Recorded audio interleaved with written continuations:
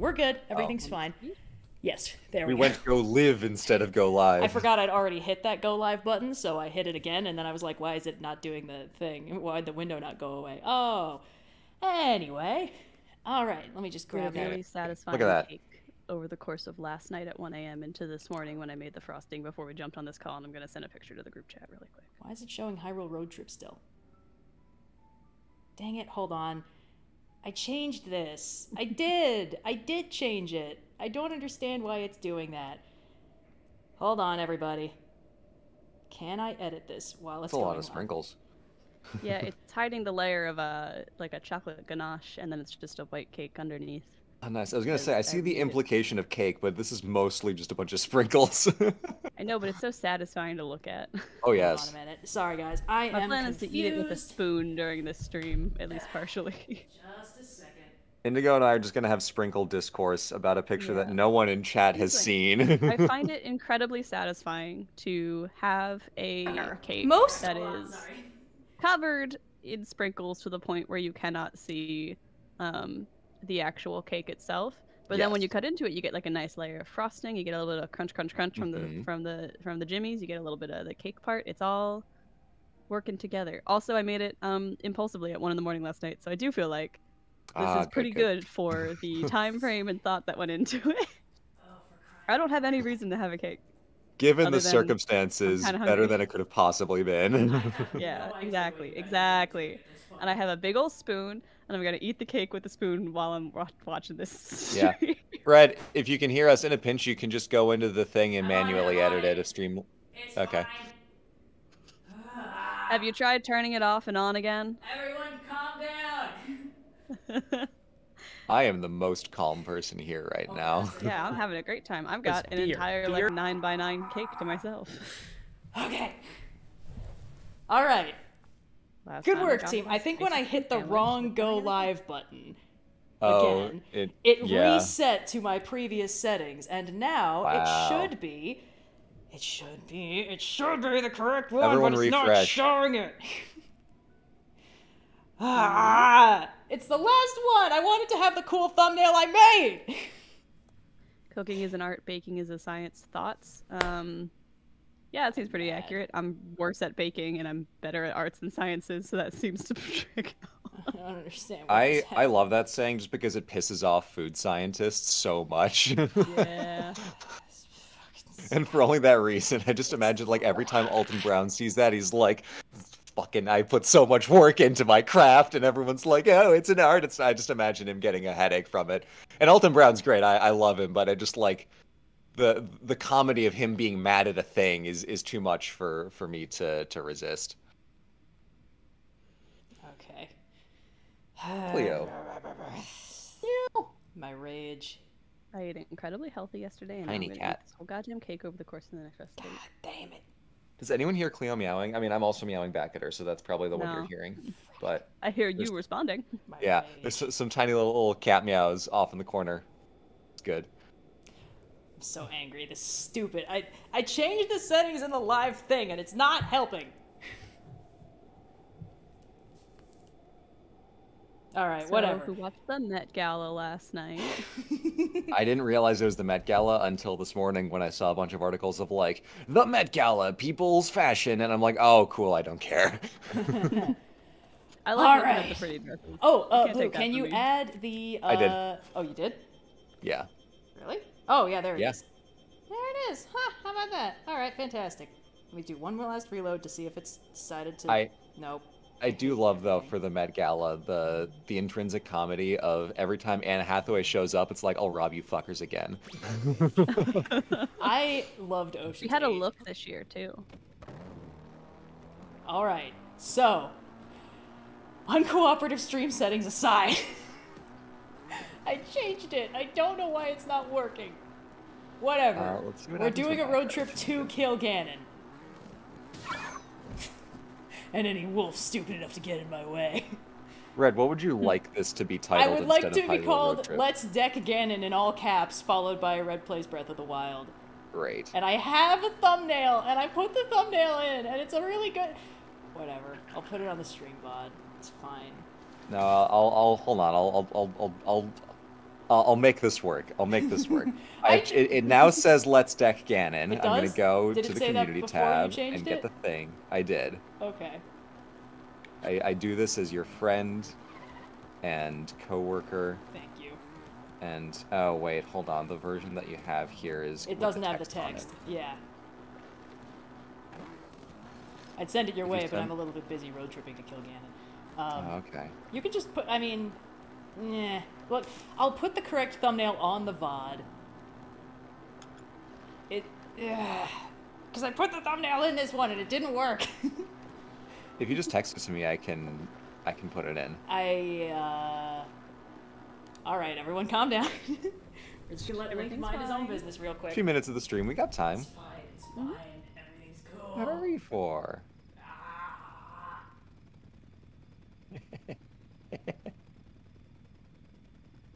Alright. The frosting on this cake is not properly set yet. I gotta wait for it to cool entirely. Tragic, unfortunate. I know, it doesn't stop me from eating a spoonful of it, but it's just very thin. Cool. You got it, boss. Thanks. Alright, back to business. All this can I faithfully provide. So, hello everybody. Welcome to the grand epic finale of the me fucking around playing Breath of the Wild. I've managed to avoid the technical difficulties so well so far. I believe it's only They always fair. come for you when you least expect them. Yeah, I guess this is what I get. So, today we are going to kill Ganon. We're gonna beat the game.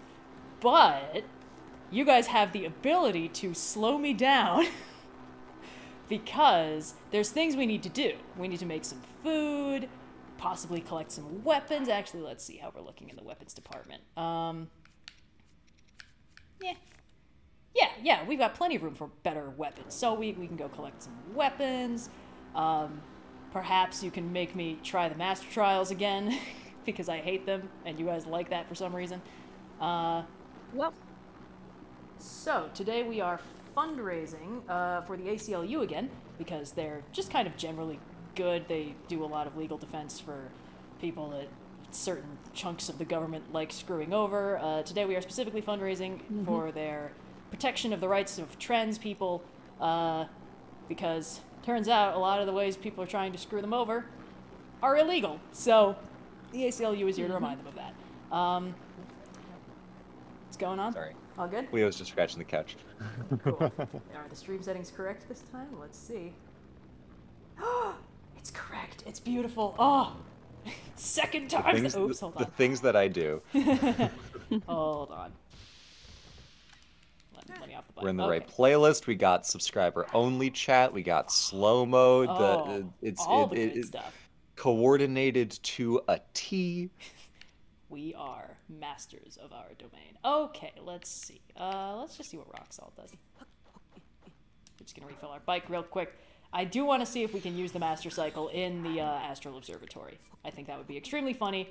My money's on no, but it did let me bike down the outside of Hyrule Castle last time, so anything is possible.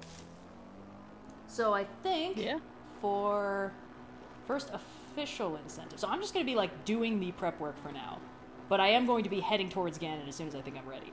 So, whoops, I think the first 1K thing is, what do you guys think?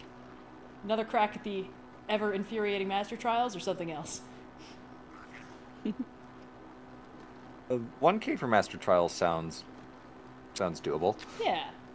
So this would be, we attempt it once, and then as soon as I die, we go back to preparing to deck Ganon. I'm not going to intentionally throw, but the Master Trials are stupid, and I will probably die anyway.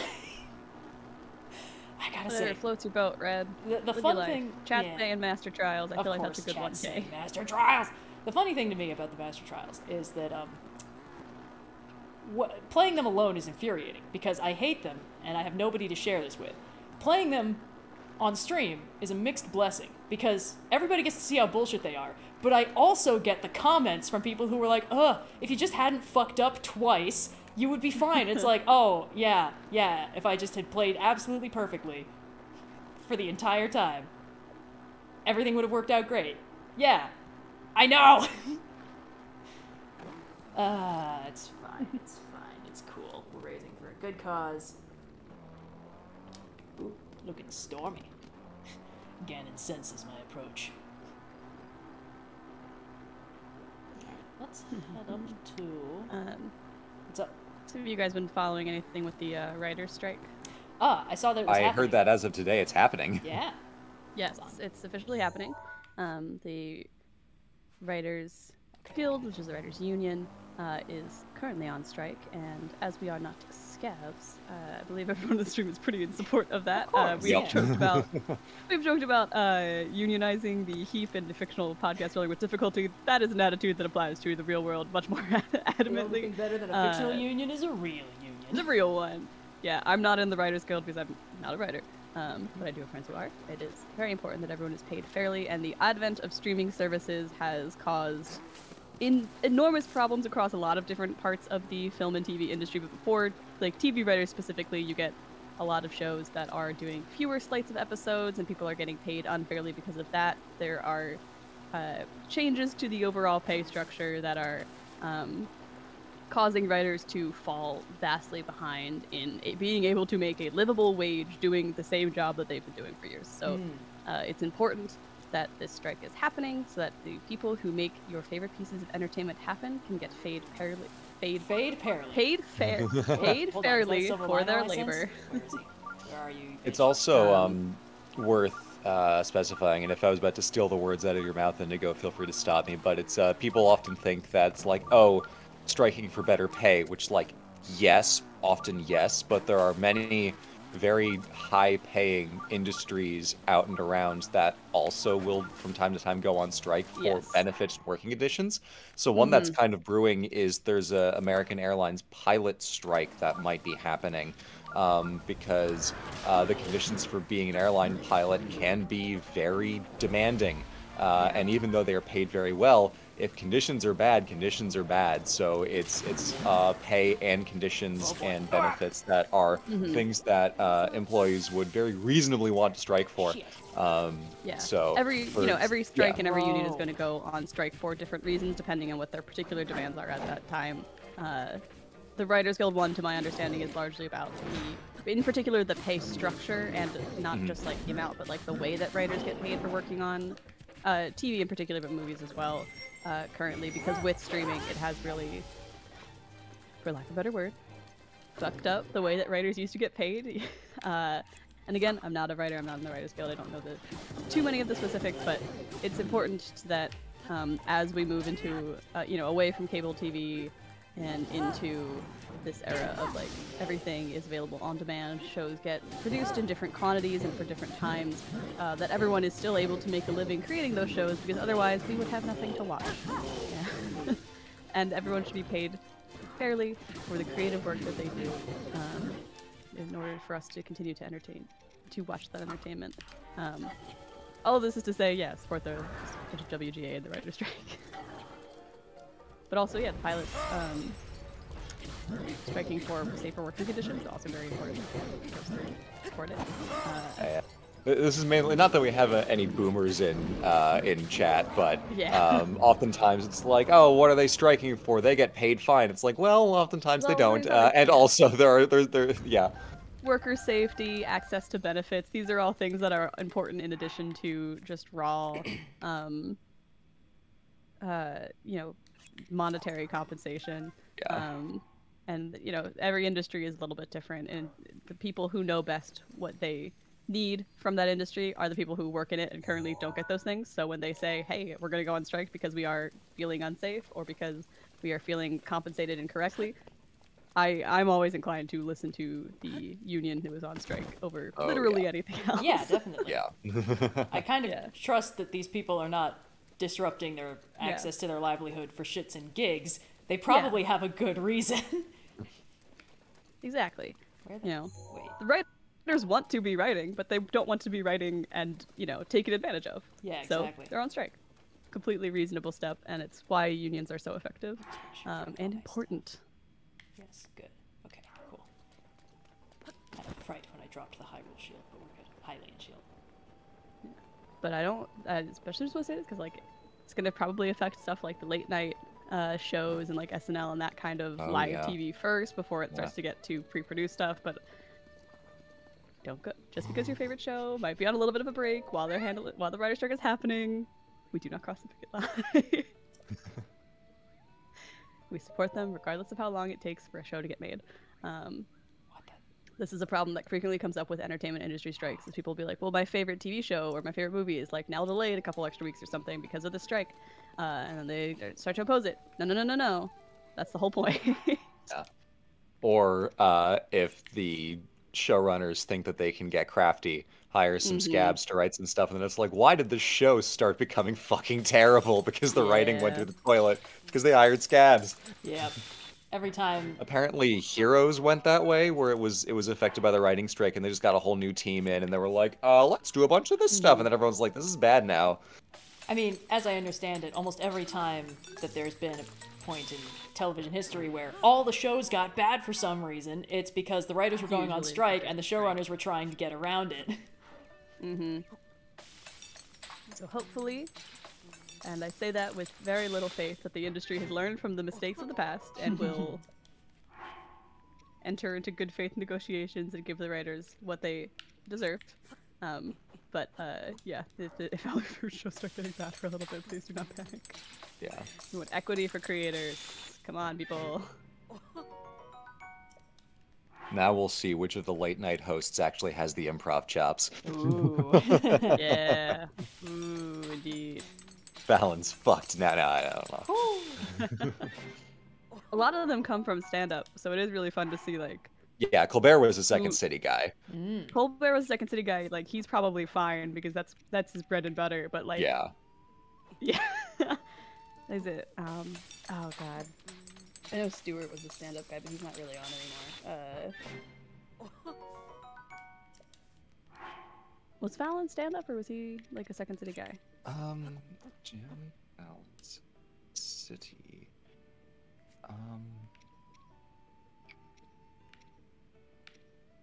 Does... I figure Oliver is going to be fine because his show would just go on hiatus in solidarity with the writers and all that. I'm like, I can see that the Last Week Tonight just doesn't happen for a couple weeks.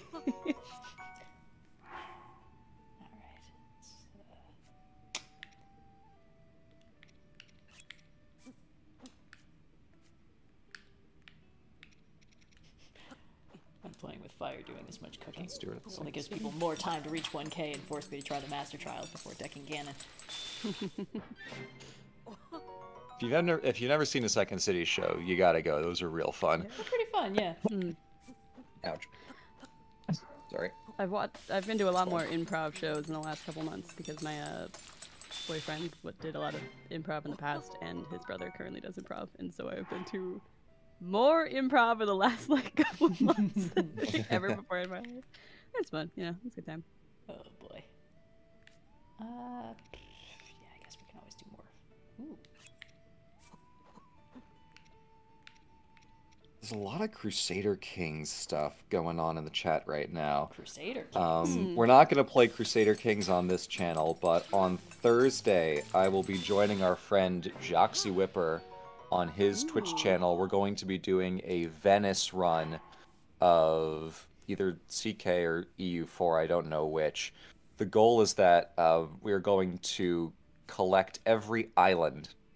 Every island on the map that exists will become the property of Venice by the end of the stream. That is our meme paint the map run, where we're not actually painting the map. We don't want a land empire.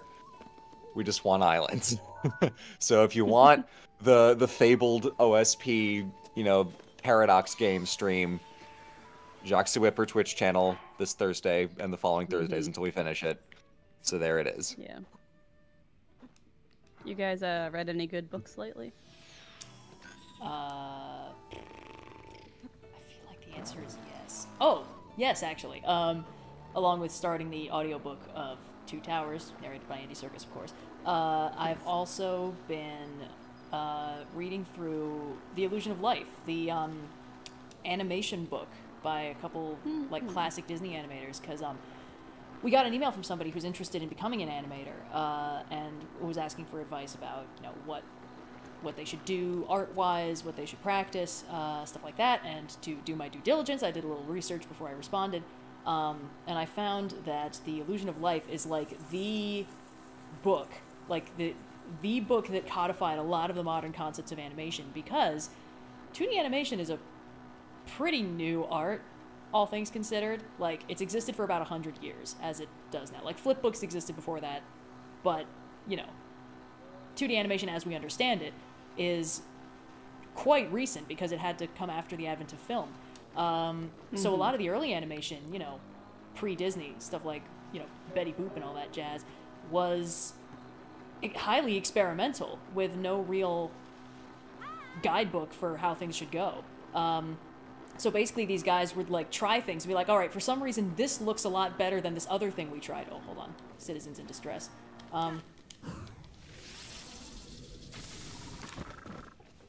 Perfect. Sorry.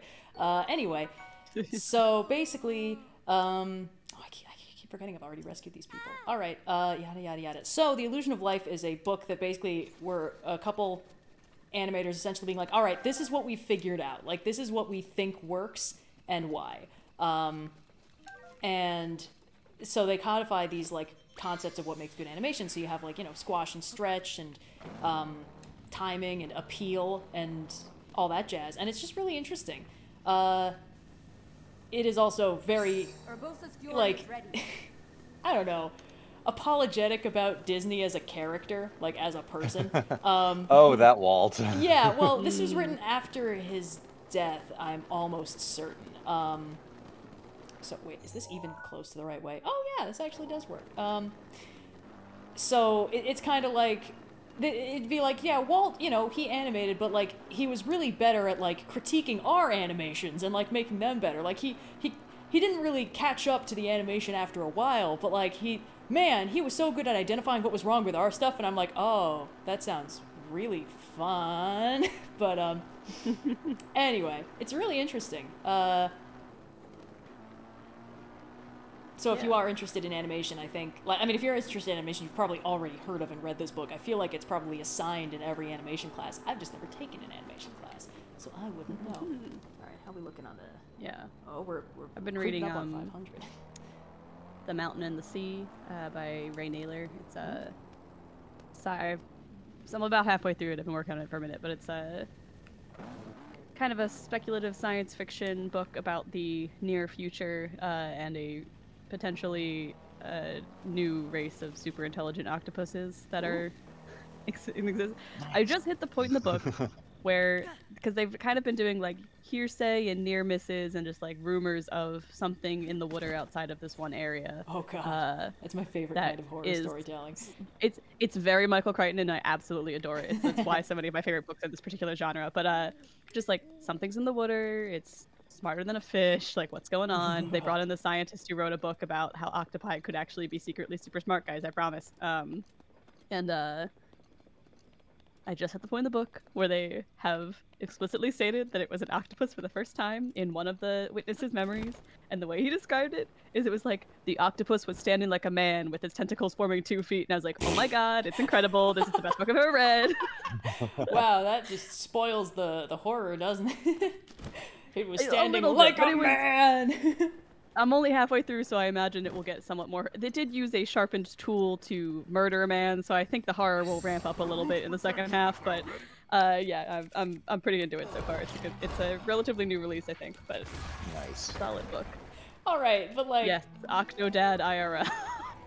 Look, octopus murdering somebody with a sharpened tool—that's pretty cool. Octopus standing like a man. It's the first time that they've described the octopus like not entirely underwater, which is I think why the kind of dissonance in the description came up. And I am, you know, bastardizing the description a little bit. It's much more poetic in the writing, but yeah, the mental image I have of that is just like Octo-Man standing with his little shell knife looming in the background. Mom says it's my turn on the Xbox. Yeah, but it says a lot of really cool like. Why is it playing the Lionel music? The book's doing a lot of really cool speculation about like the development of language in non-human species and explaining like the different factors that go into it and why it's such a complex thing and the signs and markers that like a scientist would need to indicate that there is a culture forming among the octopi in this case, but any species really. And I think it's like a really interesting kind of ecological perspective to take. And I'm a massive Michael Crichton fan. This is right up my alley. I'm so into this. It's just but I'm trying to work through my backlog of books, because when we went to Iceland I picked up some crime fiction because that felt right, and then I've been sitting on a Michael Crichton like spy thriller for a minute that I haven't gotten to. But once this book's done, there's some reading to be done. I don't get to read a lot. I've watched so many movies. I gotta watch Space Jam tonight. Which one? Original or Space Jam, or the original, yeah. The movie Structure Score votes every month on a movie to be reviewed by me in written form, and this month they chose Space Jam.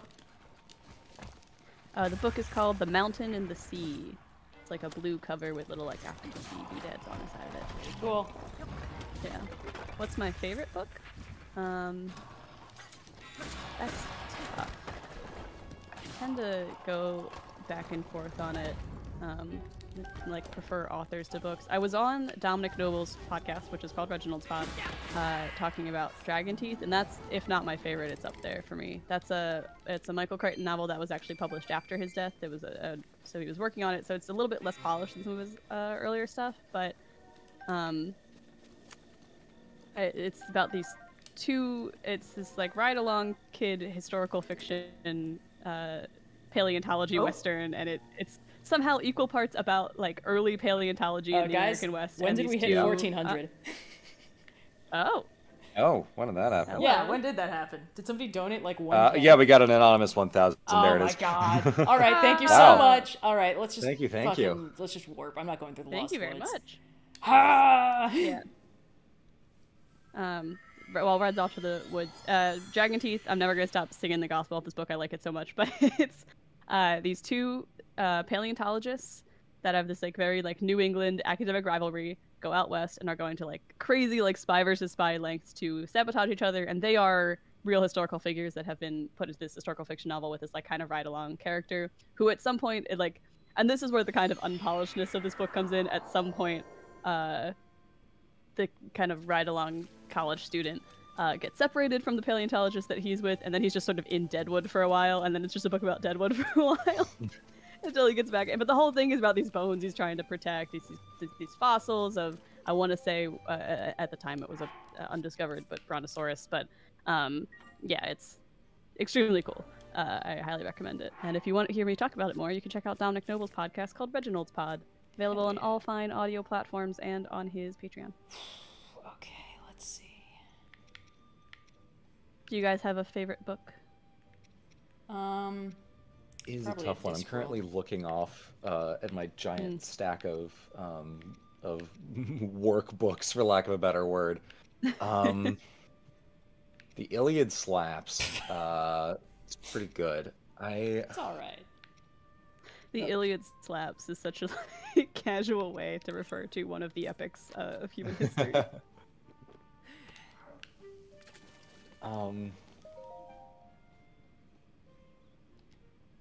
The Divine Comedy, I don't know if I could say that I like enjoy reading it. It is perfect in its construction. Like it is flawlessly constructed. What Dante set out to do, he completely accomplished, but it's a little tricky to actually sit down and read the thing, which is the only thing that really goes against it. Is like, it's perfect, but I am not. Therefore, I cannot achieve maximum joy out of it. But all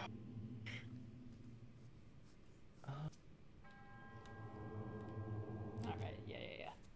Master Trials, cool, awesome. All right. That's tricky. I feel like, and maybe this is just the burnt out ADHD former gifted kid in me, but I've been trying to get back into reading recently, because I, for a very long time, only read books if they were assigned to me in college. And while I liked a lot of what I read in college, because I tried to only take classes I was interested in, it doesn't give you the best breadth of current literature. And so I've been really trying to jump back into picking up more recent books, or at least books more recent to me that I haven't read, that maybe aren't like not like your Frankensteins and your Draculas, but you're like Iron Widows, you know? Right, yeah. Oh, yeah. Still great in their own right, but maybe like a more modern book, or maybe just not considered like classic fiction in that same way. And I've been really enjoying that a lot.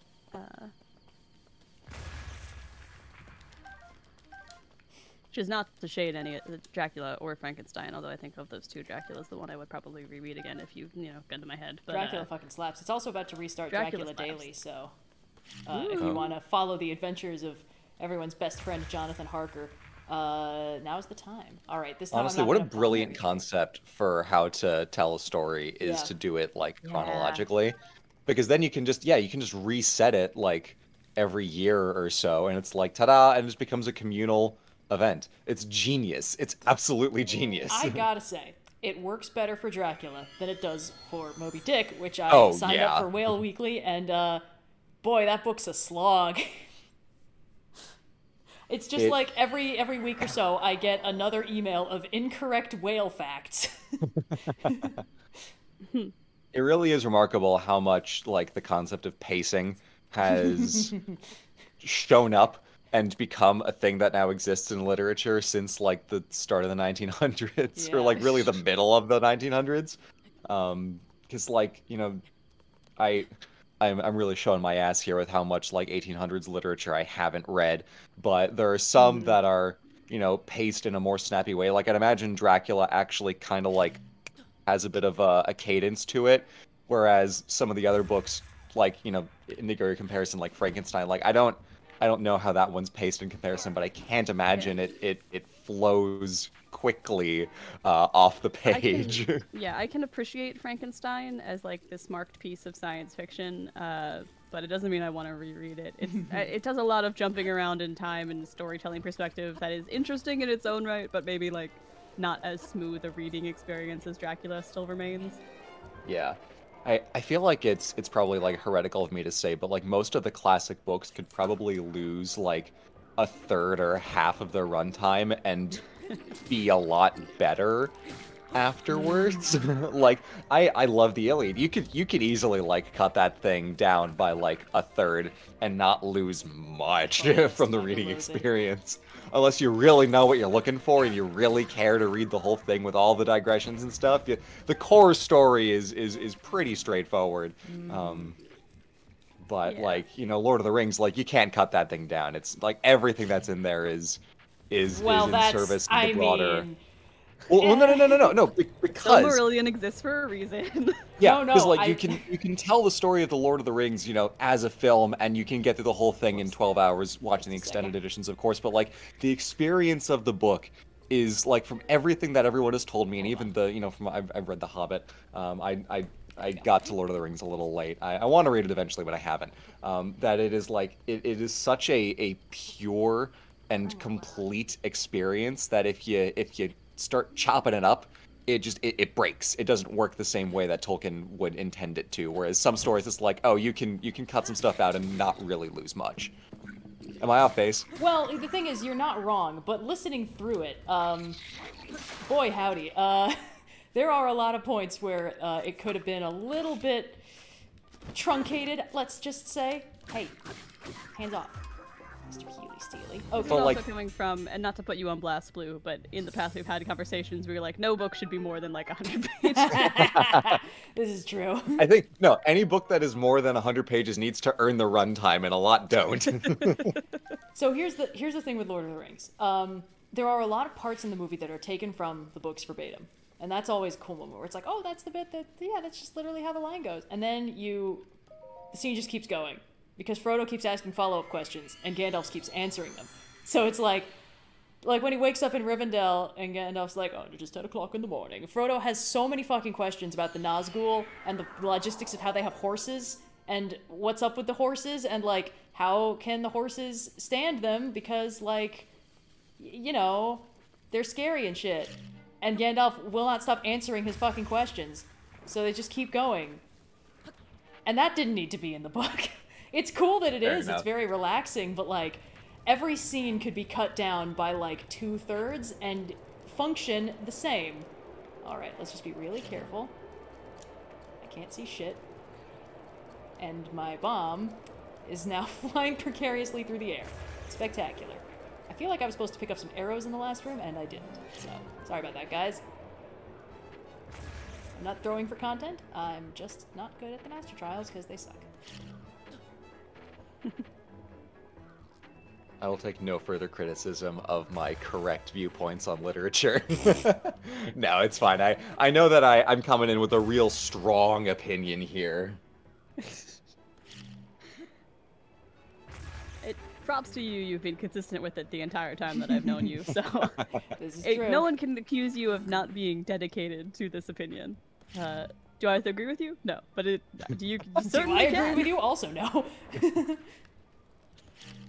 I think there are many more instances where being over 100 pages is very well justified. I think 100's probably way too harsh of me. I can probably go for, like, any book over 300 pages needs to earn its runtime. Yeah. Because, like, under 100 is, like, that's tight. That is a tight narrative. You really do not have a lot of room to play in that. God, why am I like this? Is it because I just read slow and I want books to be short so that I can read them in a reasonable amount of time? Let's see, Maybe. One of my favorite books. Okay. Oh, you know, the Iliad, the Divine Comedy. How long do I think a book should be? Oh, you know, pamphlet length. I suppose you would know. I'll give you this, Blue. I get much more where you're coming from on this, having now started with movies, watching them for my job and not for fun. I'm like, oh, if these were all shorter, my life would be so much easier. But it doesn't necessarily mean I want them all to be shorter. But I understand where that might The come Godfather, a lot of guys talking in a room. I mean, honestly, it's like, what's could be the... 2 movies instead of 3 and it would be fine, but I don't think that's a hot take. I think that's just Didn't the truth. they remake the third one, like, last year? They made like a TV series based on The Godfather. I have not watched it. That I don't know if it was a remake of the third necessarily. I think it was just adapting like the entire story more, but like into, TV series length. I slept through the middle third of The Godfather, so I was never entirely sure what the plot was. That's Oh yeah, 2020. New version of The Godfather Part 3. Oh. Wild. Was it just Part 3? Yeah, they just redid Part 3. I think they, like, recut it, used different footage. Wow. Funky. Fascinating. Opinion... what's this question? Do I ever find it painful reading a movie script? I don't read a lot of movie scripts these days. I tend to just watch the movie. Very much not a writer. I appreciate and love the art of screenwriting, but it's just not something that I've ever had a particularly vested interest in. I've read a few scripts in my time and screenplays when I was in college and I used to work more on set. You read the script that is presented to you, but not every position receives a script every time if you're just like PAing around. So when they're presented to me, I like them. I understand how to parse them and what the like language of screenwriting is, but if I'm gonna read something, I usually go for a book. I mean, scripts are not designed to be read. Like, there's a reason they're not as fun. Yeah. No, it's completely understandable why people would want to read them, because it is kind of fun to see, like, the nuts and bolts of how a filmmaker thought about it. The one script I would really like to read that I have not gotten around to, or the one screenplay, I should say, is Everything Everywhere All at Once, because I just want to know, like... It's not even that I think the story would be better in that format. I just need to know, like, how do you write that story down and get that movie? Like, to me, that feels like a movie that could only be directed by the people who wrote it, because it's just like you have to have that in your head before it even gets on set. Oh, definitely. And I don't know if you can. I'm desperate to understand like how they tried to communicate that via writing. So that's probably like occasionally there's an exception like that where I will seek out a screenplay, but it's few and far between. I like that all screenplays use that same silly typewriter font, even still. Yeah. It's like someone shoes up with Times New Roman, and the lead is like, no, Courier, get the fuck out of my office. Get that weak shit off my set. Get that weak shit off my set. Oh god! I do. Oh, fuck! J'accuse a scab. Writing in a sans serif font. Where'd the blue one go? Yeah. Plays are a different story for me, because I don't ever have to worry about having to make one of those, and so... And I used to do a lot of Thai theater, so again, like I understand the general idea of how to parse them, but I do like enjoy reading a play every now and then. Favorite Shakespeare play? Mine's The Tempest. Ooh, I do really. Prospero's such a little weasel. What? But Tempest that's what is makes him great. fun. No, exactly. He's great. He's just a little rascally guy. Just a little dude. Ah, shit. The Scottish play is very basic, but it is very much my favorite. Yeah. Although I have a soft spot for Coriolanus, not because I think it's particularly good, because I had to write a paper on it in college all about the character Volumnia, who was the crone archetype. Oh yeah. And I love her remember you having dearly. strong She's my opinions about favorite. crones for a while. Yeah. She fucking rocks. She's the best character in that play. It's otherwise incredibly boring, but man, she's cool. It's one of the like Roman ones, I think. Oh, I die a stinker. I need to actually read Mark Antony and Cleopatra at some point. Sian and I went to go see a performance of Othello from the National Theater. That was broadcast. We did not go to the National Theater. That was not part of my European gallivanting trip. And I was like, oh, wait, shit, this is like, I'd never read or seen Othello before. I'm like, yo, this is good. Like, You hadn't even watched Iago's my a summary? bitch. I hate this guy. And I was Oh, like, there's a man. lot of really, important Shakespeare plays that I actually have not seen or read before. And I was kind of doing a mental note That of parrot like, from Aladdin is just such a dick. yeah. Who are you calling? What's Othello? I'm calling you the parrot from Aladdin from Brooklyn Nine-Nine, I think. Yeah. God, Iago is the worst, and I like it because a lot of Shakespeare villains kind of like turn out to the audience and be like, you might think I have a motivation beyond being a little bitch, but I don't. I'm just the worst, and that's Iago. Iago's whole thing is that he just fucking hates everybody and he likes fucking with them.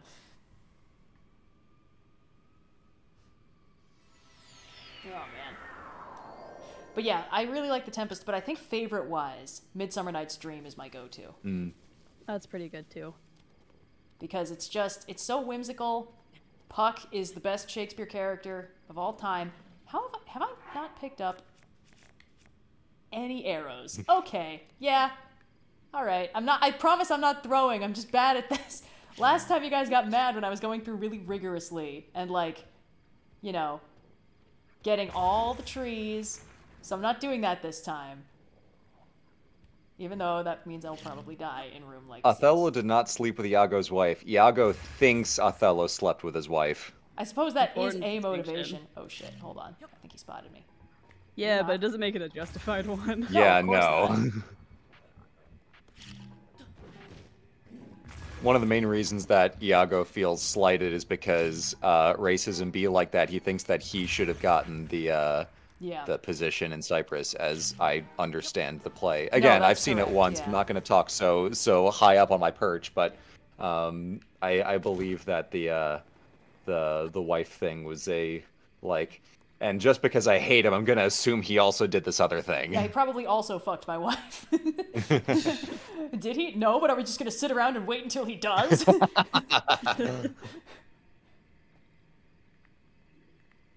Carefully. Yes! Oh! My genius knows no bounds. Someone's Epicurean Bard says, I don't know where I heard it, but I heard Hamlet and Othello are tragedies because they have the wrong protagonist. Swap Othello and Hamlet and everything's fine. Red said that. Video? Red said that in the tragedies trope talk. I did indeed say that. I was not the person who came up with that idea in the first place. It's a thing I've seen floating around the internet for a while. Did I kill that guy? Alright, who's left? I'm imagining, like, whichever one was written first, someone's like, someone in the audience writes a scathing review of like, oh, this Hamlet play, it's really ridiculous that the character sat around waiting the whole time to see what happens when he could have just taken action, and Shakespeare's like, all right, fucking smart guy, let's see what we get when I switch it around. You write it Oh, then. you want an impulsive hero? Yeah, I can give you a fucking impulsive hero. Somebody say impulsive, as it were, if we're just Oh, piling finally. on red OSP references. Who's that? She sounds really cool. Alright, let me just get all my shit. Yes. This is going better than last time, which means it's about time for things to start going catastrophically wrong. I'm speaking it into existence.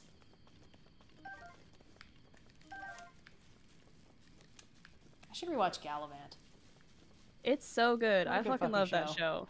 I don't have a lot of like comfort watches because I tend not to rewatch things, but I will. It's like Gallivant and Parks and Rec. I'll go back to those once a year or so. Yeah. The Gallivant songs all slap, and they are all saved on my Oh, Spotify. dude, they're so good. And I like how they actually like re-lyrics the opening theme to, be about what's happening. Yes. it's a lot. You could tell everyone who was on that show was having a great time. You know, like everyone's working on that's like, oh, this is fun. There's no way that they're gonna let us keep making this, so let's just have a blast doing it while we're working on it. And it completely paid off for them. Off with His Shirt is the best song. Off with His Shirt is one of the greatest songs ever written. The guest stars on that show too, top tier. If you haven't watched Gallivant, you should. It's pretty easy to find because it didn't do really great, so it's just kind of available places. Oh boy, oh boy, oh boy! Serpentine! Ooh. Well, first damage I've taken so far in this run. Not too bad, not too bad. Still pretty bad. Could be worse. Could be worse. It's vengeance for all his slain brothers. Come on, buddy. What are you gonna do? What are you gonna do? You gonna hit me with that big rock? Better kill me in one shot. Oh, he's confused. Come on, come on. Figure it out. Yeah, you are completely correct. Timothy Odmanson is one of the best people.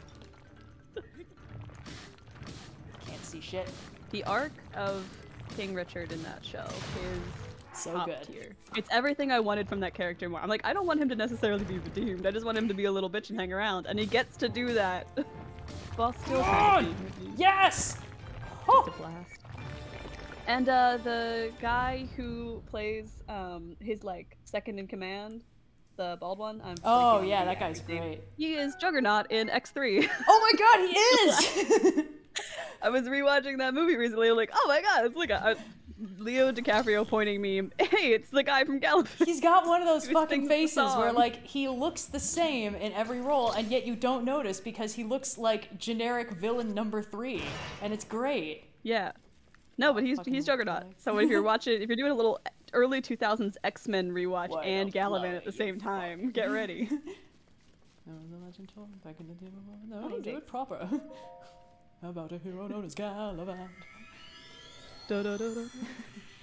It's so good. I'm glad good.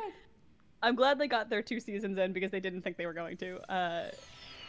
It would be fantastic if they had gotten a 3rd, but I understand that this was never going.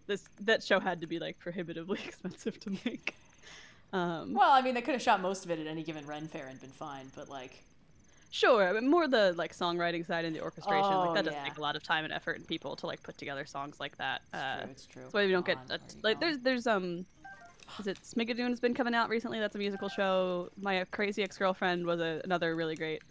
It was like great for 2 seasons, and then like some of the worst TV I've ever seen after that. But, ain't that just the way? Oh man, ain't that the way? They're doing some kind of Grease show. I've been getting ads for it nonstop on Pluto. Yeah. And that one looks musical. But like original concept musical TV shows where they have to do like not Glee, where you can do like a cappella covers of songs that already are written, but like where you have to have someone on the team to like compose and then orchestrate songs tend to be challenging to get through. Most studios. That said, they're usually great, so it kind of works out. I think it's worth it.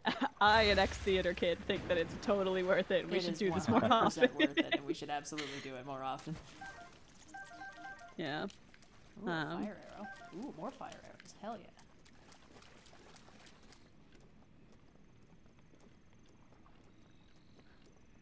Ziggy, you gotta not put your head into that microphone. I need it to talk. Somebody stop me. She's made her appearance. This is the point in the day where she starts to hang out on my lap, which is very cute. But recently she's been really fond of hanging out on my desk, which is fine until I'm trying to, you know, work from 9 a.m. to 5 a.m. give or take. What a way to make a living. I know.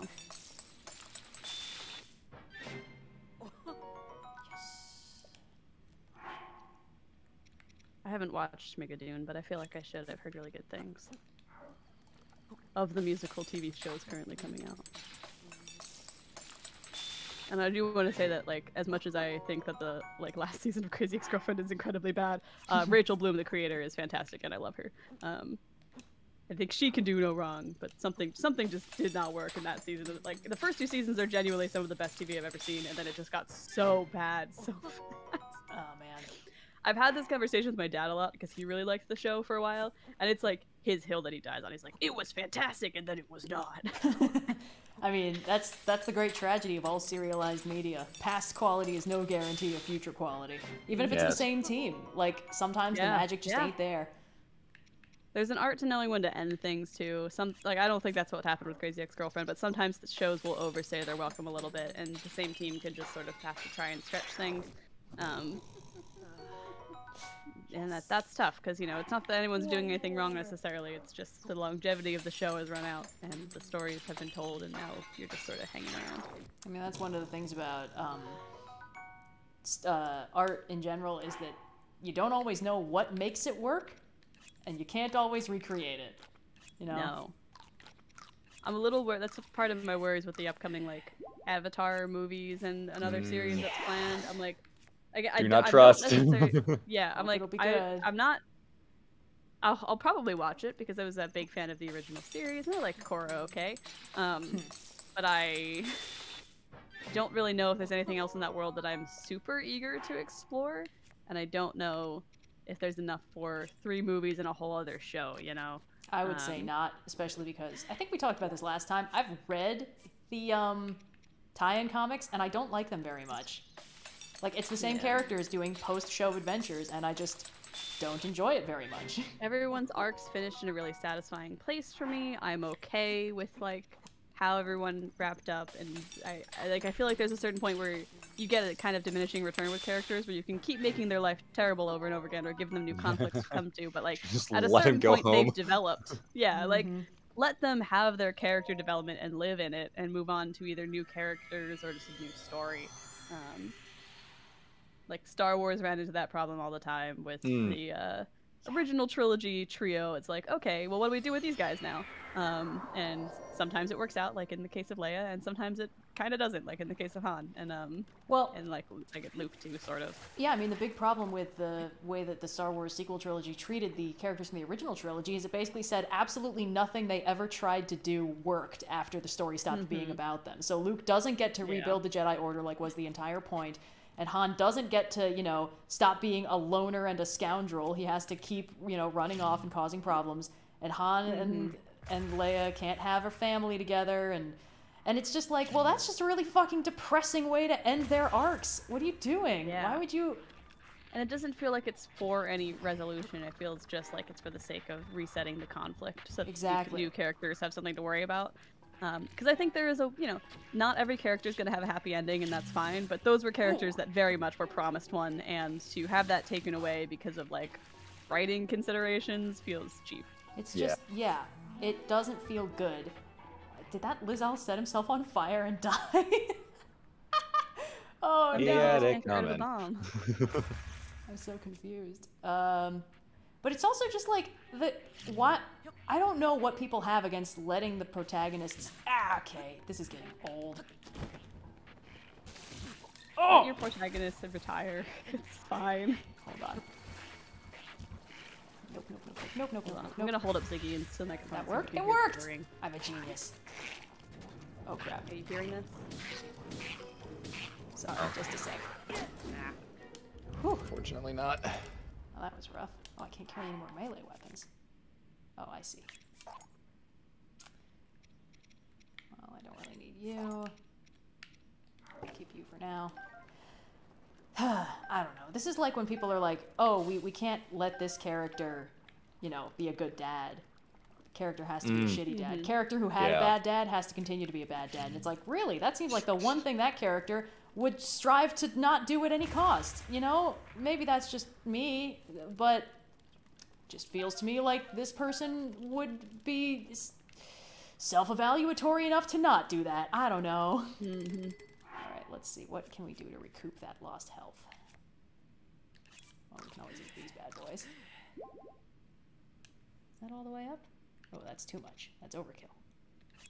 Yeah. Perfect. And, like, I think there's a way to do legacy content well, you know? Like, I think there's a good way. There's ways to have legacy characters in stuff and for it to work. Like, I personally enjoy, like, Zuko's presence in Legend of Korra. I think that works out relatively well. I think you see that he is still like has the character development and arc that he underwent in the original series, like influencing him, and clearly he learned from that and has continued to grow and be Fire Lord or whatever. But I think that like ultimately you get to still see that he has not just had all of his progress reset because the narrative demands it. He's doing the things that you kind of expect him to do after the events of the main series, and I think that that's a relatively good way to handle that. It is. It also helps that he gets to be a good dad, which is always nice. Yeah. He had a bad dad. He learns the real marker of a returning hero is, are they a good dad or not? Yeah, but what frustrates me is they make Aang a bad dad. Like, what the fuck? I don't know. It also feels like none of them really are the same characters they used to be. It's like, oh, you know what I really think Toph would choose to do with her life? Become a cop. That makes sense. God, whatever. She really should have just been the next Earth King after Boomy. Or whatever, not Earth King, whatever the fuck Boomy's thing was. Wrestling or something. Yeah, like, and the thing is, King of Omashu, right? Yeah. It's like, why does Omashu have a king when there is already an Earth King? Who cares? I can also imagine like Toph, you know, someone's like, oh, wouldn't you be the Earth Queen? And Toph's like, fuck you, Earth King. I've seen a Tumblr post about like, you know, what if Boomy's like, oh, Toph, you should take my title when I die, and Toph is like, all right, I'm King Boomy. He's just like, yes, perfect. Yeah, no, it does. That's the problem you run into, right? Is like, I feel like people tend to think of their characters in terms of the context in which they originally and currently exist, right? So like when you're writing a story, you probably have characters that you're writing, and in the process of writing those characters, perhaps you have an idea of who they are and how they would respond to situations. But then when you take them out of that and put them into, you know, a future story or whatever it is, all of a sudden the situations are different and those characters' context in which they exist is different, and it can, if you are used to only writing them in one particular context and now they have to occupy a different role in a different story, that can be a tricky switch to make from a writing standpoint, and just from like convincing your audience as well that these characters have this particular change happen to them in this manner for these purposes, and this is how they react now. It's a challenging space to write in and create in, and I'm always impressed when someone can handle it even remotely well, and not disappointed when it's handled poorly, but like, oh, I am absolutely just sort of like disappointed. Disappointed, yeah, but like a resigned disappointment. Like, disappointed yet not surprised. Yeah, that's yes, a mood. yes, you got it exactly. I mean, it's always a bummer. It's like, boy, I really, you know, I was invested in these characters and their long-term happiness, and it really felt like when you gave them happily ever after, it should have meant that they got to be happy forever. And then you wrote a sequel and were like, it wouldn't be interesting if they got anything that they wanted. Because it's like, God forbid the characters achieve even one of their goals in the long term and then move on to another goal like people do. It's fine. It's cool. It's cool.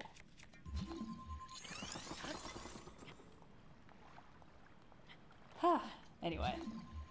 I mean, that is probably the least of my problems with the Star Wars sequel trilogy. But we don't need to relitigate that again. No. As much as I have problems with some of the ways the Star Wars sequel trilogy was handled, I do actually still love Star Wars. It's a show, it's stuff I enjoyed since I was a kid. Andor is enough to redeem any crime Star Wars has committed. So here's the thing. I have not watched it yet. I understand that it's great.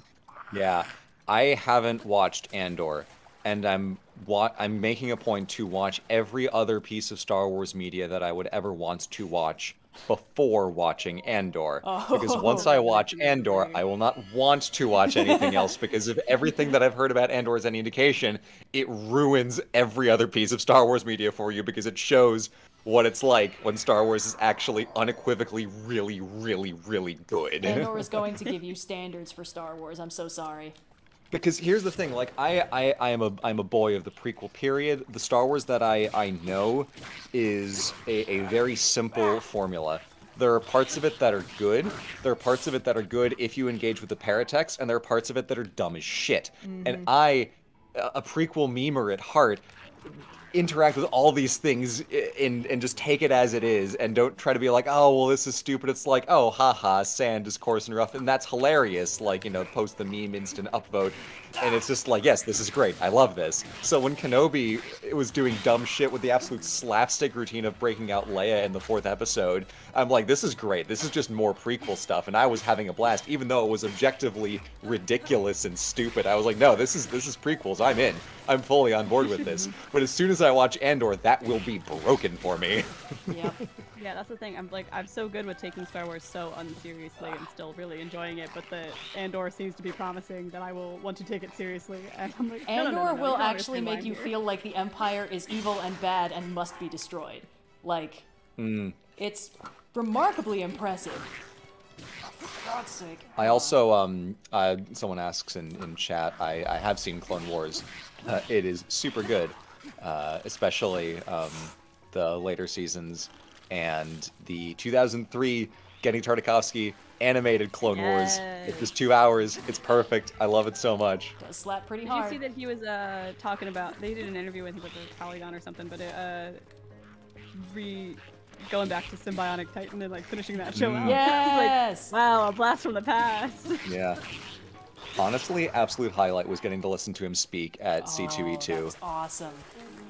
Right before the world shut down, the last thing we got to do. And it was really funny because he wanted to show this one cartoon from Russia that he grew up with. Yeah. It was like, you know, in the USSR, we didn't, where was he born? Hold on. It was something like that. Which of the constituent republics was he born in? He was born in Moscow. Okay. So in Russia, we had like 4 cartoons, and it was mostly this like weird horny wolf and the hijinks they got into. And he showed this little cartoon, and Red and I remember we were leaning to each other like, yeah, no, I think I see where he gets like the no dialogue at all. This is just animation kind of thing. Because he was like, yeah, and then I did some stuff where it's like people talk. And I didn't really like that so much, so I just kind of went back to only communicating things through animation. I'm like, yes, Gendy, yes! Yes. Live your truth, girl. Alright, I feel like that guy had a weapon, but I don't know where it went. And then, animated General Grievous in the Clone Wars was so, like, pants-shittingly powerful that everyone else had to scramble to be like, wait, hold on, how do we make this guy embarrassing and stupid? He's too so strong. Powerful, he killed Shaggy, and Shaggy wasn't even at, half power. Oh my god. What? Shaggy the Jedi. He's canon in the Gendy thingy. Yeah. And then he gets fucking murdered by General Grievous. It's great.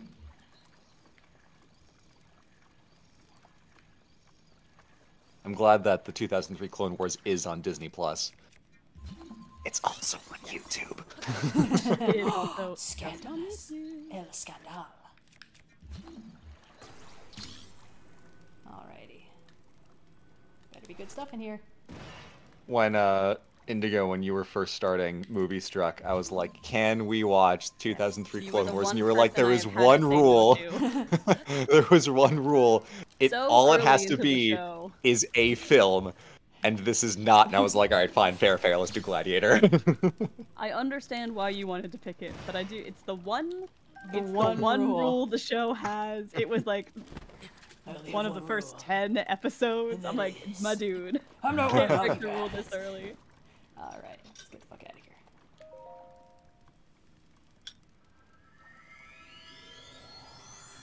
Yes, Shaggy from Scooby-Doo is in Star Wars. He gets killed by General Grievous. Canonically. Canonically. Oh, for fuck's sake.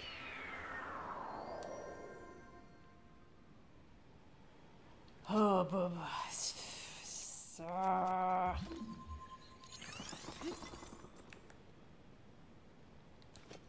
Get pretty close to 2,000. Red, what's the stretch goal for that? I don't know. I didn't think I'd get this far. Red does the Master Trials again. No, no! No! That's not how any of this works. Is that the line from Glass Onion? Did I get that right? None of this is right. It's something like that. Something like that. It's like this is all so stupid. Oh, so lines. Dumb, it's brilliant. No, it's just dumb. Just dumb. Oh fuck.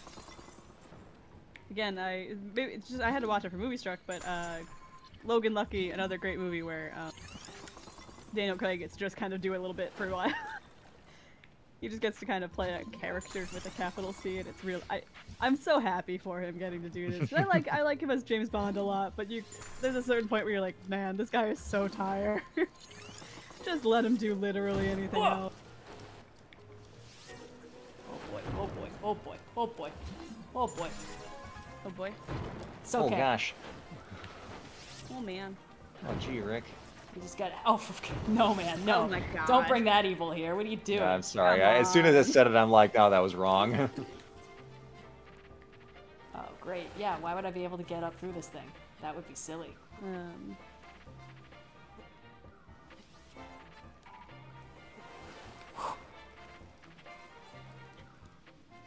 No, my raft! I need that! Link, what the fuck are you doing? How did I pitch the idea of the OS pod to Red and Blue, or OzPod, as I try to get everyone to say? Limited success on that one, but Decent traction, honestly. Yeah, it's doing okay. Not the pod. I mean, the podcast is doing fine, but the getting people to say OzPod. Yeah, the OzPod itself specifically. Yeah. I wrote a pitch document that I emailed to them, and in it I outlined all of the different aspects that would go into producing the podcast, what it would require, what the format would look like, an idea of like a sample episode. And I asked them to read it over with an open mind, and then they sent me a gift back saying that they were in and the podcast happened. Yeah, that sounds about right.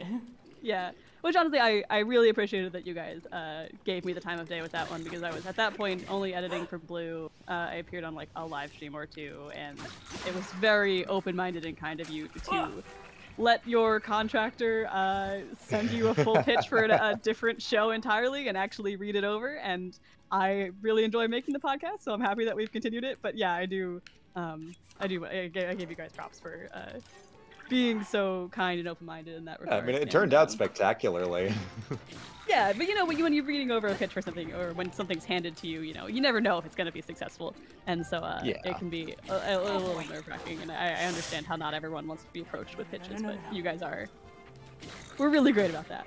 But yeah, no, I wrote like a little pitch bible, basically, for the podcast, and that's kind of what we based everything on. I had done some podcast production before, but the OS Pod was really the first show that I end-to-end developed. So I was doing a lot of research in the process of writing that pitch. I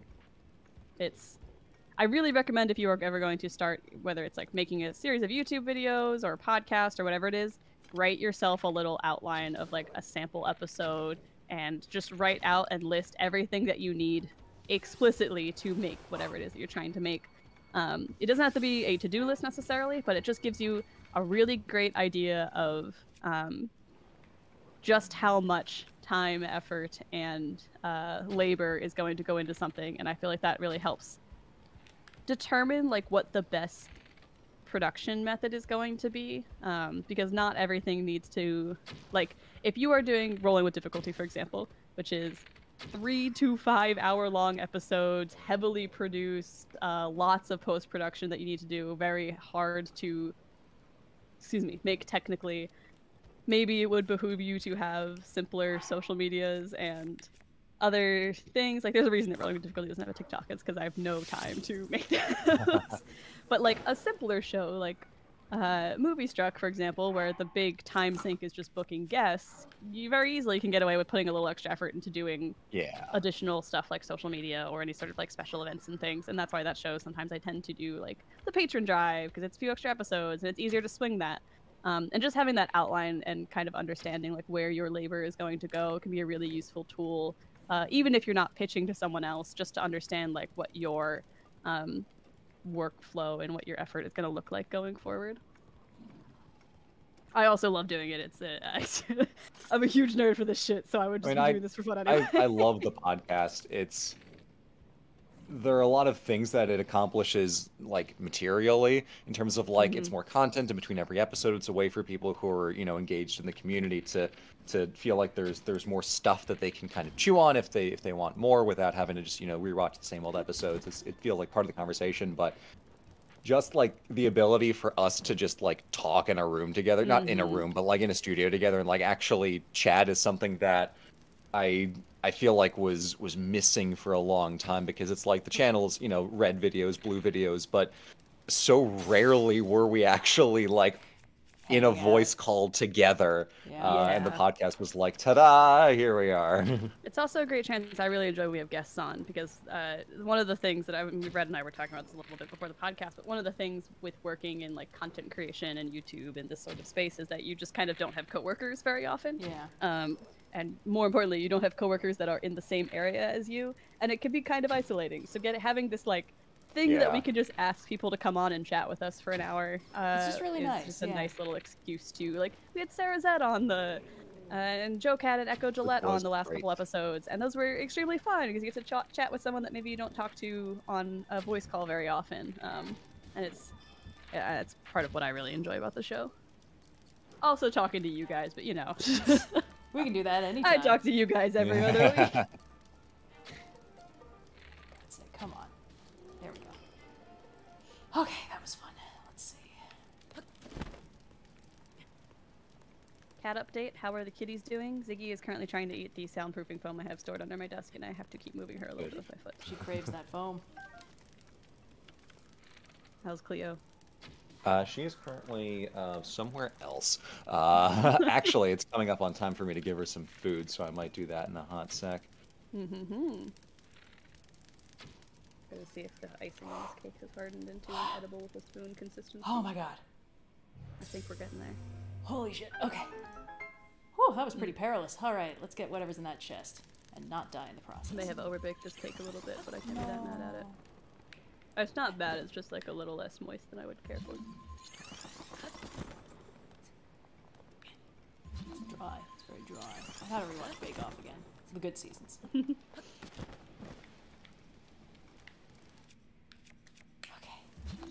You got me. How do you like me now?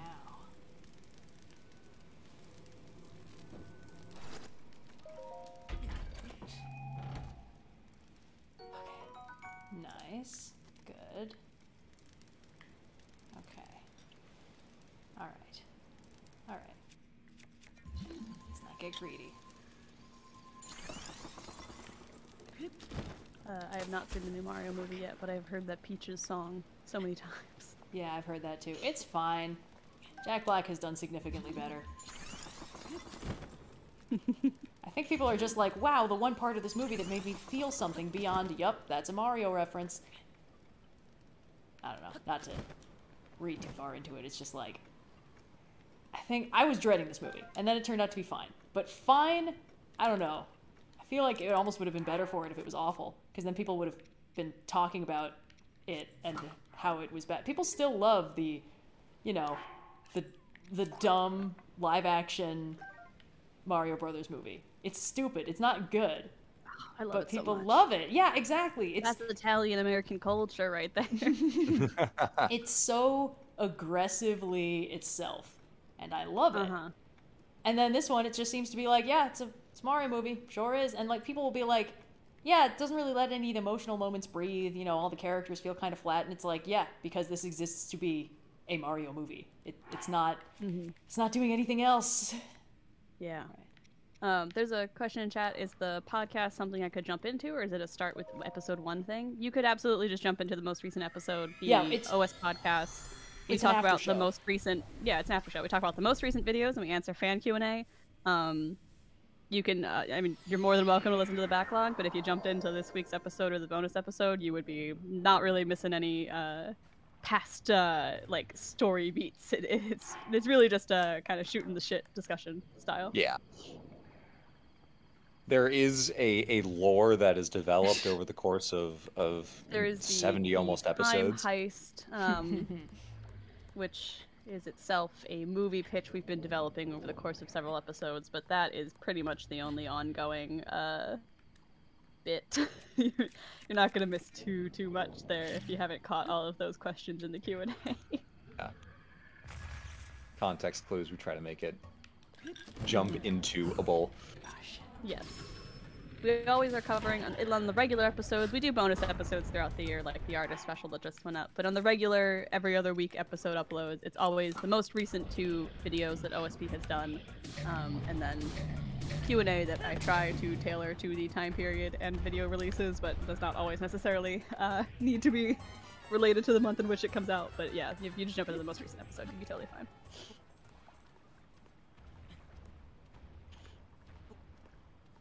Wait, what the fuck? Wait. He's going back to sleep. What? He's taking a little nap. Oh, if his health bar tired. resets, I'm gonna be fucking mad.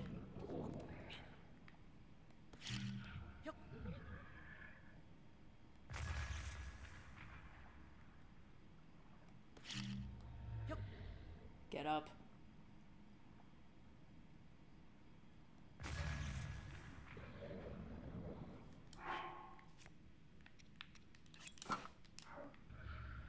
Come on, face me, coward.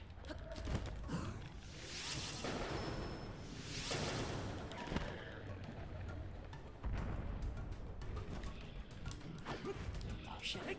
Oh fuck.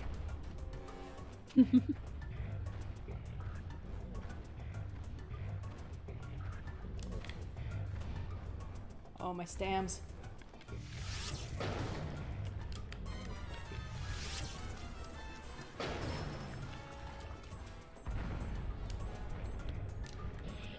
Right now, inside. Come on.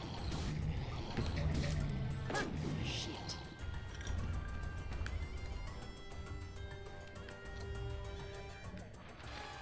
Oh boy.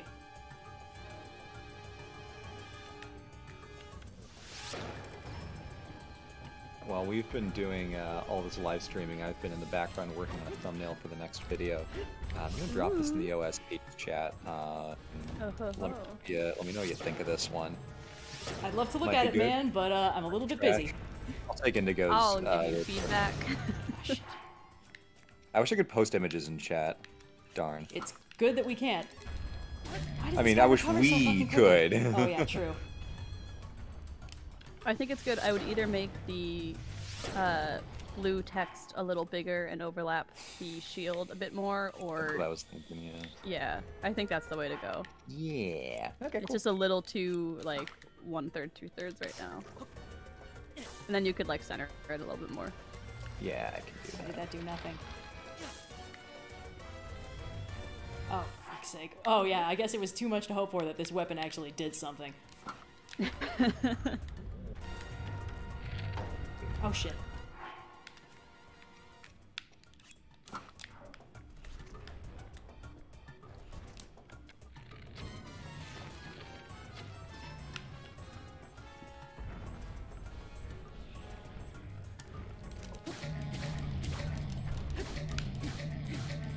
Don't get greedy, don't get greedy, don't get greedy!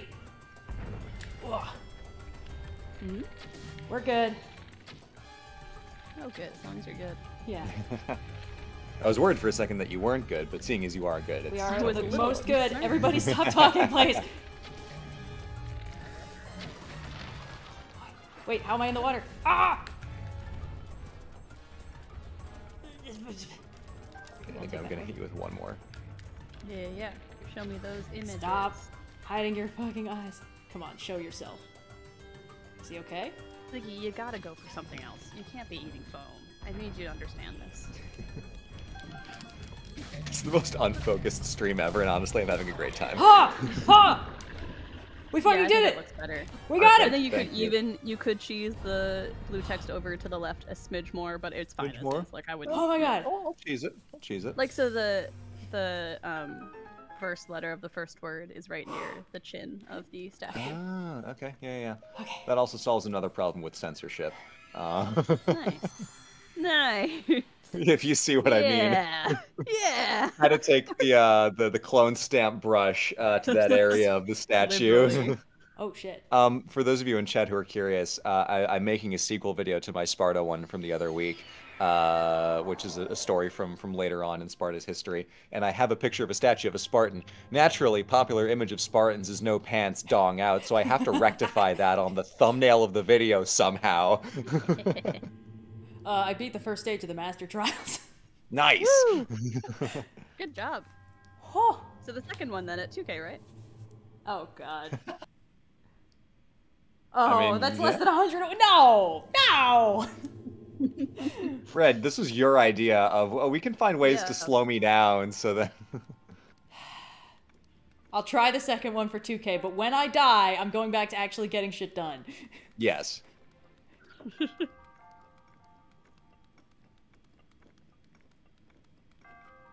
Alright, show me the big money.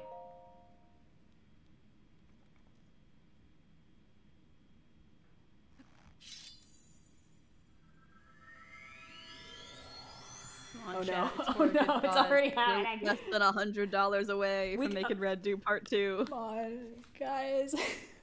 Thank you, Anonymous, for that $100 donation, putting us over 2K. God damn it!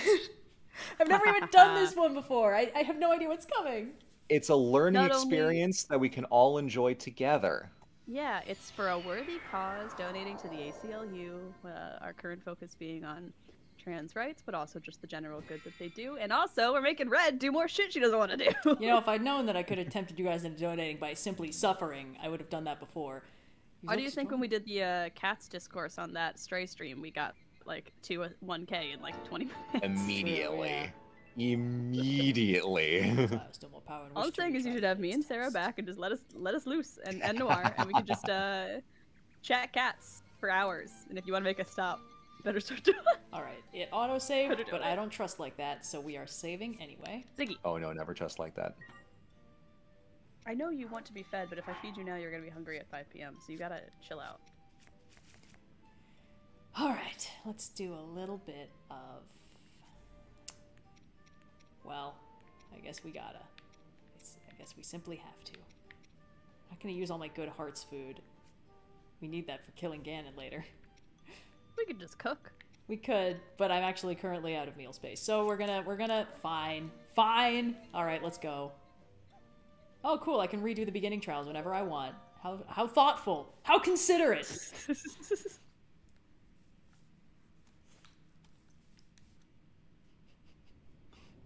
I'm sorry, Zelda, I'd be saving you right now, but the internet is making me do this. I've been bullied into doing good things for the world.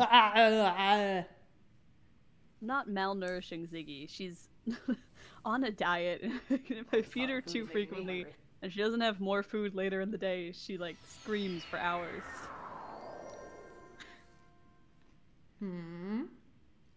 Important distinction.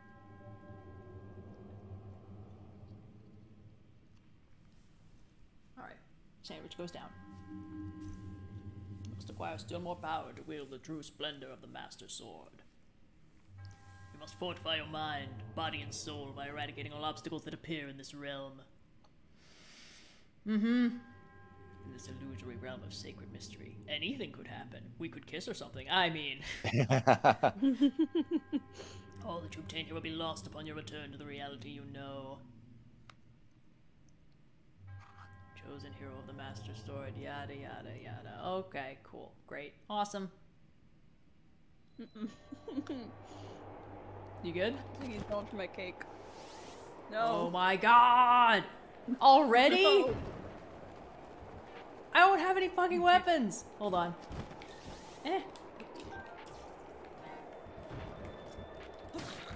Die. Okay. No, my bow! Fuck! This is already off to a roaring start.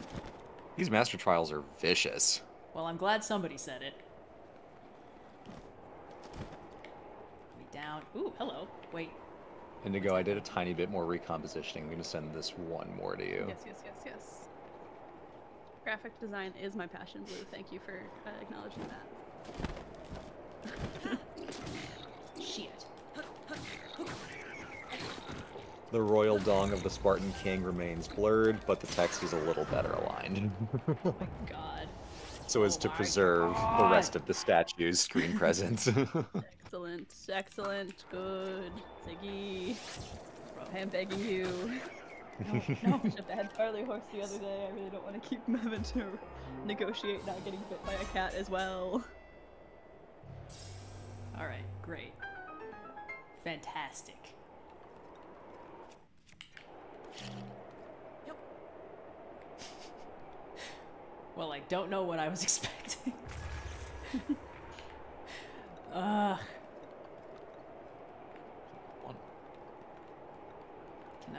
will it...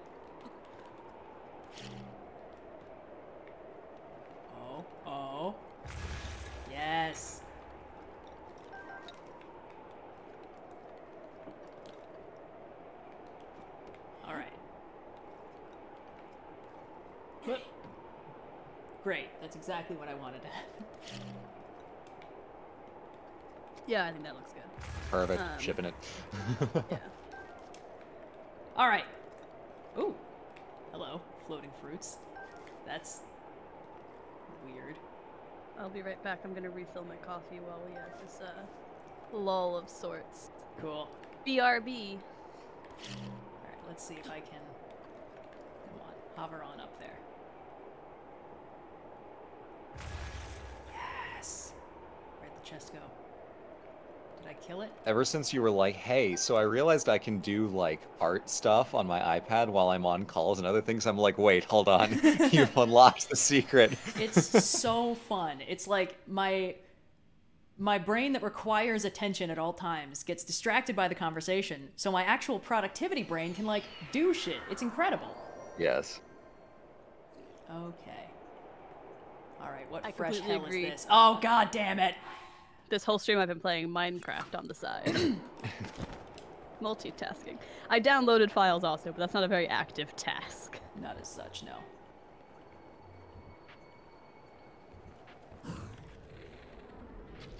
Also feeling a lot better than I was last week because not only have I managed to, like, sleep off the sick that I was feeling, still not COVID, just honest to goodness, regular shitty sick. Every On time Saturday you travel, morning, I feel like you get plane crud, you know? yeah. On Saturday morning, I took a shower with, hot steam, cleanse myself, and I walked out and I said to Cyan, like, if I lived in the ancient or medieval period, I would claim that shower has magical properties because I feel so much better having walked out than I did going in, more than probably any other shower I've taken in my life. Like, holy fuck. And also I've got a Panera charged lemonade on my desk, which is, as Austin has said, for doing rolling with difficulty prep, those things get you going. Let's not mince words here. Austin didn't know they were caffeinated, and so he thought he was going crazy for like a week. He was drinking like 2 or 3 of them a day because it was like you get the free refills from the Panera Sip Club. Austin, no! Yeah. Like I'm not faulting their ability to let you like be a nice little focus treat or whatever. And if you want lemonade, drink your lemonade, but maybe don't drink 3 heavily caffeinated charged lemonades a day. That's really funny.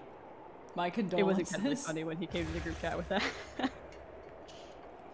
I say this as a woman who's just gotten her refill of coffee for the day. What am I Drink missing? responsibly. Thank you. Who is left to kill? Oh wait, is there? No. Oh. To try to explode his heart, good for him. Gamer juice indeed. Right. Who dares? Hello? I keep forgetting that MatPat remains extremely popular because I watched him like at the beginning and kind of fell off right when he introduced film theory. But then his brand is just like exploded and he's more popular than ever. And I'm like, wait, I haven't watched his stuff in like years and years and years because I forget that I'm not the only person who exists sometimes. And I'm like, wait, still weird. Austin is the dungeon master of rolling with difficulty, the D&D podcast that Red and I are both on. That I also produce because this is just what I do with all of my free time now. Yeah. I'm not the producer of Reginald's podcast, but I do edit it because I already work as Dom's editor, so that is now a 4th show How did I that am work? doing every month. See, for some reason it let me sneak strike an enemy who I was attacking openly at the time. Hey, if it works, it works. I This guess. game's combat system has some weird edges on it. Well, I'm not complaining.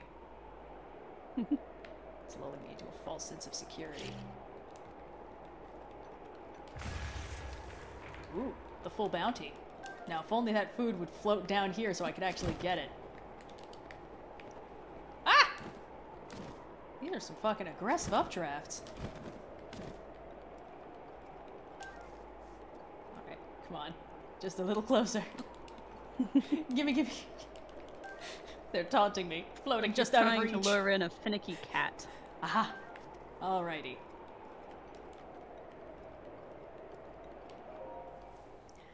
Whew! Alright, what are we gonna do for 3K? Master Trials again! What? Okay. So if I die, 3K means I have to try this again, is the gimmick. I don't know, man. You make the rules here. Red, I'm gonna let you set the rules on this one. All right, I appreciate that. Because obviously we're having fun here. Indigo and I think more than you. You are doing great. I will say you're doing great. Thank you. I'm having a good time. But I'll Funky, let you fresh, determine and what fun. happens at 3K. No, I needed those arrows. Damn it.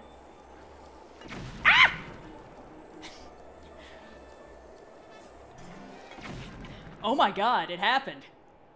I'm free! Gatehouse Lionels. That's actually a good, What was that's that? a good suggestion. Gatehouse Lionels at 3K. Ooh, that's a good idea. Oh, hey. Good news, she's dead. I didn't realize that all of the red bokoblins had bomb arrows, and they were able to shoot me around corners. And now we've learned. What have we learned? Nothing important. I've learned that Not I'm from our free! mistakes, I'm free! Alright, let's see. Where should we go now? We'll come back when we hit... If and when we hit 3K, I will come back and try the medium trials again. But for now... I've got, frankly, too much food. So I think... Yeah, okay. Instead of just sneaking into the shrine and Hyrule that we already have, let's go to the tower. Navigate from there. Give you guys a little time to rally a battle strategy.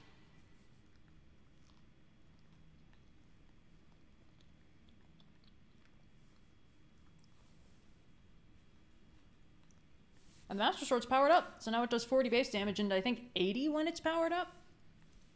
Please. Mm-hmm. All right.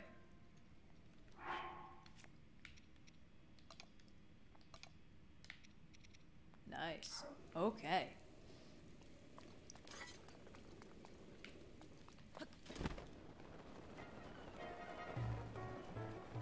Oh no, not a guardian.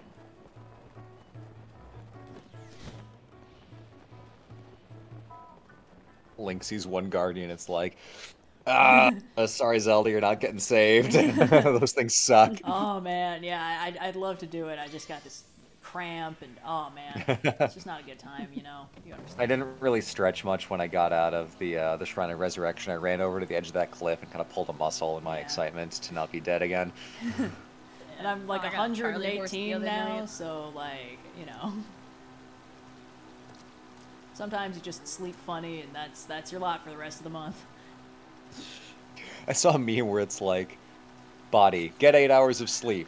Me, here is 8 hours of sleep. Body, no, you did it wrong. Now you have a pain in your neck. What the hell? Whoop, whoop. No, not like that. Scott Manning with a $250 donation to the ACLU. Thank you so much, Scott. thank you. Appreciate that. Sorry, a few things are happening right now. I don't know if anyone heard that, but a very loud truck just honked in the back of my my audio. Oh, and the Yiga clan is attacking. Oh my god, he's just instantly dead. Yiga Clan would stand by while the Guardian shot you and then took credit for it. Definitely. Ah, good. I don't like the Skywatcher. Ah!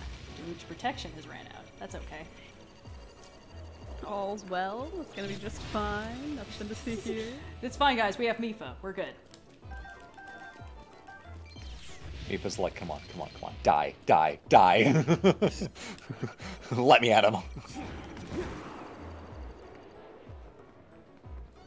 Alright. That was fun.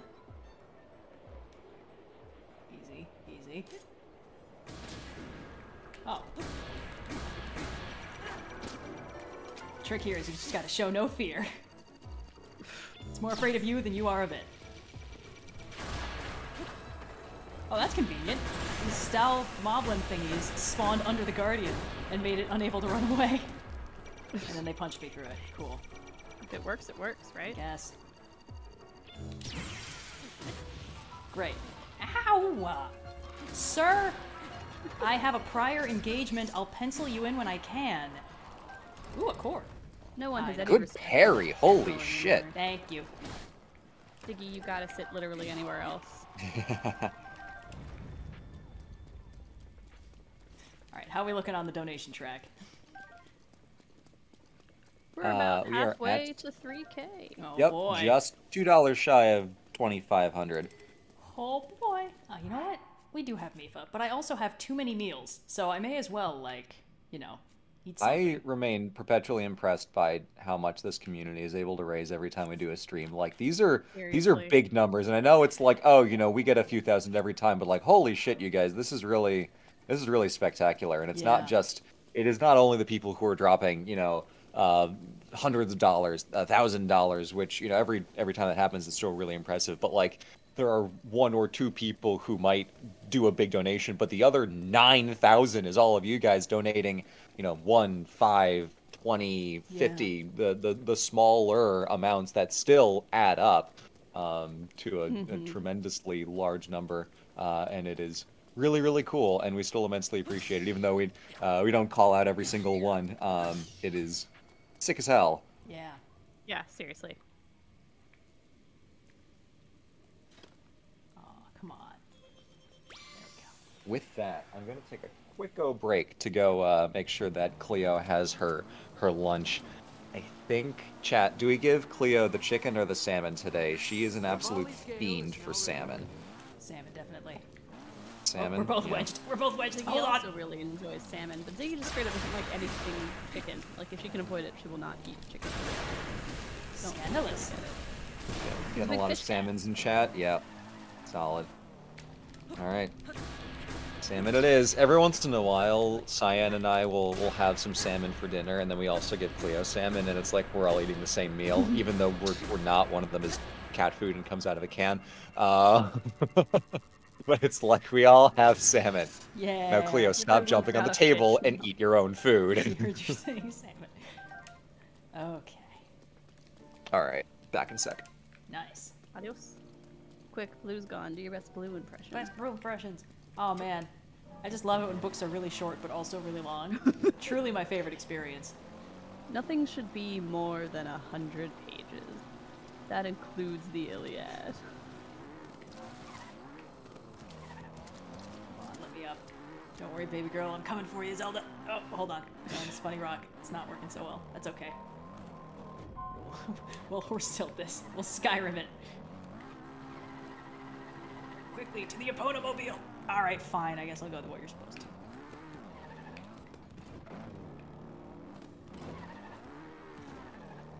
Last time we managed to get the motorcycle on top of one of those big guardian pillar things around the castle, and then we rode it all the way down. Yes. Twice, because that's where it Very respawned me after I cool, very died in the Master Trials. satisfying. A lot of fun coming at you from there. Yeah, it's always a good time. Always a funky, fresh time. Let's see if we can go up. I'm gonna send a picture of Ziggy's current viewing position to the group chat for later. Ah, nope. Okay. Nope. Oh boy. Oh boy. Oh boy. Oh boy. Sense of presence. All right, guys. We've reached Hyrule Castle, but there's still time to stop me. Ah, my bike. All right, hold on. I don't think that there should be a 100-page limit, chat. This is a Blue opinion. I'm just Yeah. parodying you back as my impression of him. I'm okay. I frequently read books more than 100 pages. I think that that's a very normal length for Guess it's books to be. raining. Okay, we're good. Raining will make this difficult.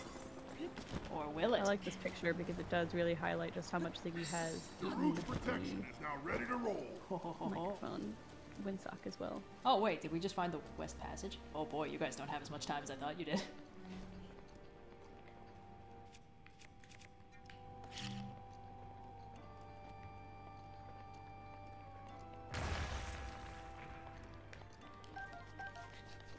I gotta get out of that Master Trials concept of like, alright, I gotta bomb everything.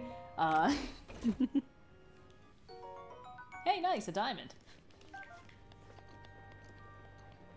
Kiss on the hand, maybe quite continental.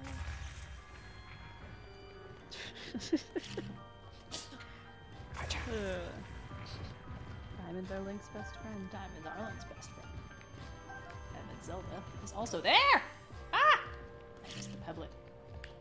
One survivor. It's following me! Alright, we're good, we got it. We're good. Everything's fine. Where are we supposed to go from here? I don't remember. Wait, hold on. Oh, no, this is the weird one that doesn't actually go anywhere. Alright, cool.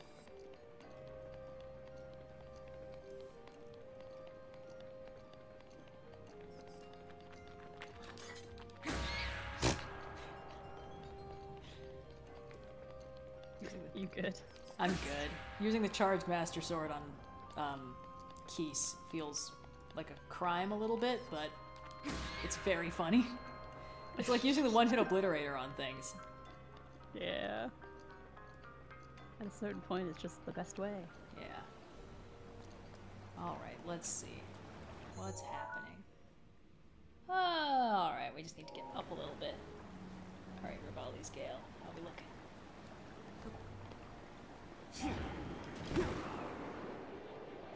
Not too bad, not too bad.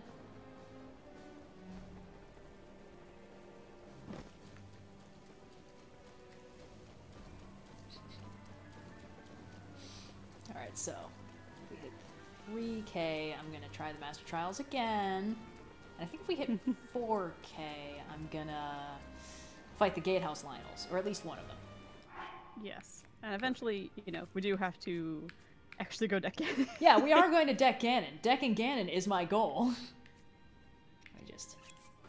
Yeah. Oh yeah, we re-dyed the Zora armor last time. So is it red now? Yes, it's red now. Oh, let me up. What the fuck is happening? Why can I not swim up this waterfall as I intended? Oh, now it's...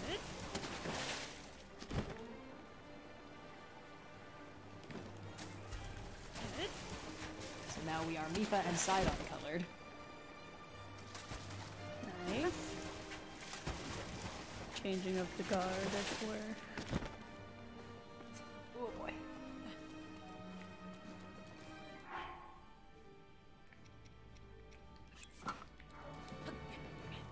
Okay. Great. Wow, that did a lot of work. Alright, let's see. Ah! Okay, so this is the first gatehouse. This is where one of the Lionels would be? Oh, I don't think my shrine sensor works in here. Well, I'm just looking on the map. I believe these round buildings, like the one I pointed out right now and the one farther along the path, are the gatehouses. And then you follow the path through and it leads you right up to the boss fight.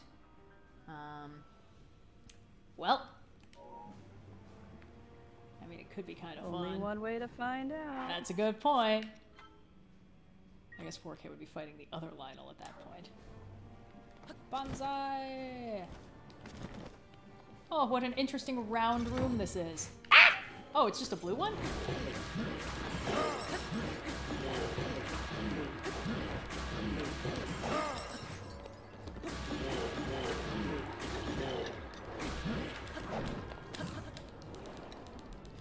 Come on. He is absolutely fascinated with nice coffee. And she has been for the last couple weeks. I should drink ice What cream. is it? I made Sit at my little what desk, the? do my little edits. Start my little break. Oh, My cat hold is on. trying to I stick see her what's face happening. into the glass. Okay, Lionel, I am busy.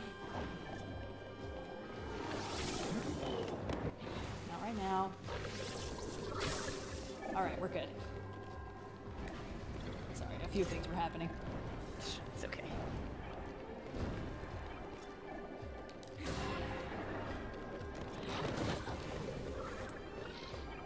Alright, are you done? Get it out of your system, big man? Oh, hold on. Am I using the right bow? Yeah, we're fine. Alright, this is... Oh, you know what? I think I know why these things exist. Because they make it harder to auto-target the Lionel because it's farting out random bad guys at you.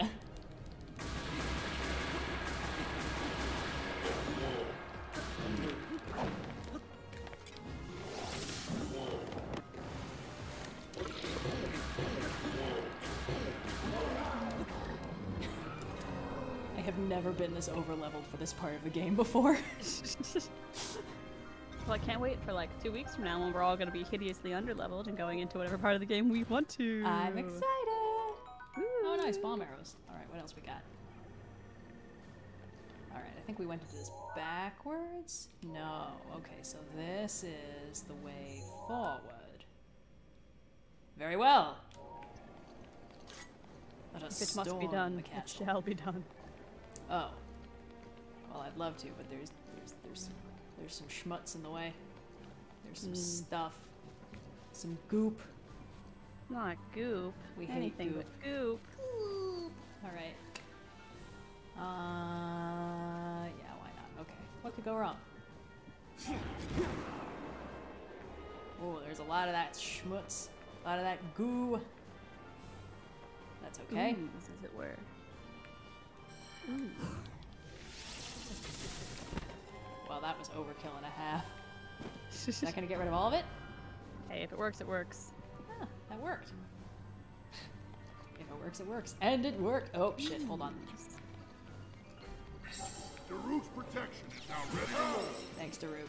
Extremely helpful. Come on, Daruk. Yeah! Okay, great. Well, now...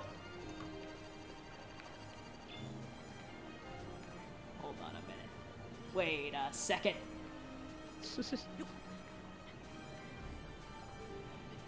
I'm gonna go in. Because I think it's just gonna be another blue Lionel. But I want to get rid of these guys first. And I like how clever that is. Like, it's designed to funnel you inside the arena. And then these two chuckleheads are just sitting here, waiting. Lurking.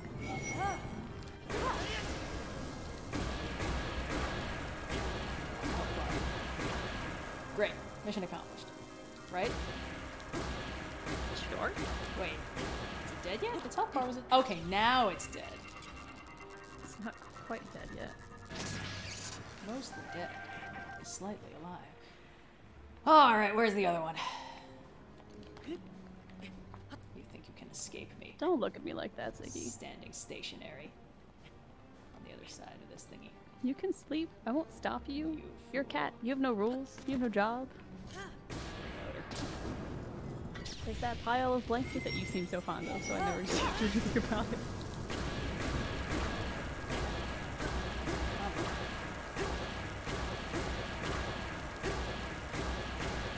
My god. It's been at 0 for... Okay, fine. Now it's dead. Good work, team.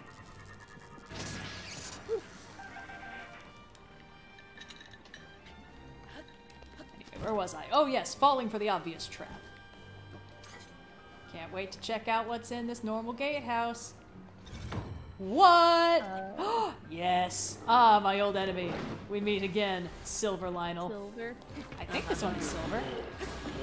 Might be black, actually. It's a white main Lionel, so I guess it is silver. Silver Lionel. You got this right. It's good. I wanted another Lionel sword. Protection is now ready to roll. Thanks to Ruby.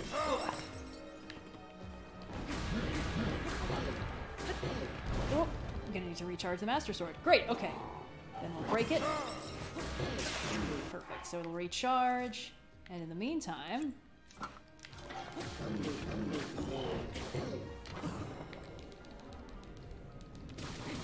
I like how you can just hear me furiously clicking. It is just really click, click. Oh, I need a Rose's Fury recharge too. Perfect. That's okay, I'll be getting a new one soon. What next? May as well.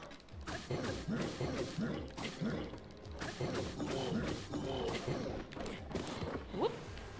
Wrong direction to dodge, that's okay. Hey, come back. Oh, hold on. I'd like to consider that this one would also be farting out bad guys. Bro, I'm busy. Bro! Dude! My man! Alright, fine. Oh, me. What are you doing? Alright, I guess we're just going back to using an actually strong weapon. Whatever, fine.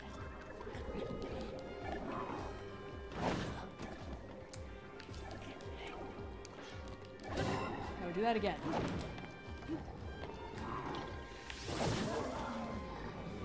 Oh, is he dead? Oops. Alright, where's the eyeball? Show me the eyeball. I see mouths. Ah, there's two of them. Ah, hold on. Not yet. There we go. Now we're good. Okay, Alright, jeez, fine. Yeah, I guess I can kill you if you're that insistent. Alright, what's in here? If you insist. Nice. You know, I've always been a little bit reluctant to use ancient arrows. Aw, this guy's shy. Yeah, because they're so... Like, what if I need them? But now we're going to be doing the final boss fight. Oh, we're at 2600, that's pretty good. Alright, where are we at? Yeah, at a certain point, you just might as well. Oh no, that's the other way out. There we go. That gives the Master Sword time to recharge, and Daruk's protection time to recharge. And it's raining for some reason. That's okay.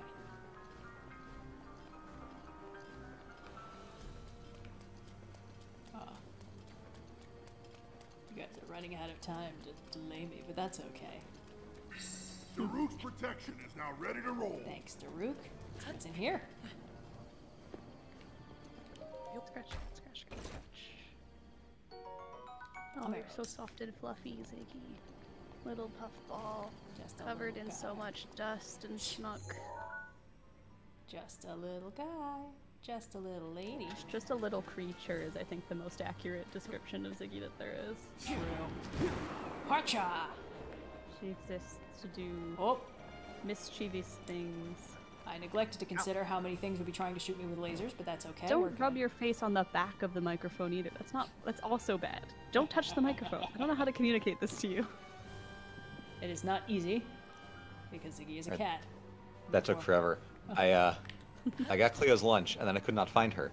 It turns out that she was napping inside the guest bed, which, Red, you are familiar with. I am. She was just kind of nestled up in there. We had a guest over this past weekend, so the bed is currently unmade, and I didn't realize...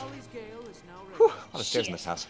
Until the, like, the third pass-through is like, oh, that lump is Cleo. Wait, hold on, okay. I was like, up, down, up. Where the hell is she? Oh, found her. Whoop, I told her there was food, but she did not follow me. That's remarkable to me because I cannot stand up and move from one of the like 3 rooms in my apartment to the other without Ziggy following and assuming that she's going. Like, under no circumstances is she ever under the impression that this is not an instance in which we're going to give her food. Alright, let's see. Alright, we're at 2600, which means I don't need to do the Master Trials, which means I get to go deck Ganon. Oh, hold on, the Master Huzzah. Sword. Hold on, just a sec. Master Sword isn't Huzzah, recharged hoorah, yet. as it That's were. not good, actually. That, okay, You alright. can fuck around more. Did you do the thing on top where you look at, Yeah, Ganon? we did climb up Here Hyrule is- Castle, we got the hat, all that stuff. That's... Here's another option. We Yes? deck Ganon the first time, and then for future stretch goals, we just have to deck Ganon but with more restrictions. Like, a have good to point. use a certain kind of weapon or have to wear a silly little outfit, you know? Well, we can certainly do that, but in the meantime, I actually do want to wait for the Master Sword to recharge, so I have about 6 minutes to kill. Climbing up and around, maybe. Yeah, let's just do that. Let's not go in yet. We're gonna go up and over. And not get shot in the process. So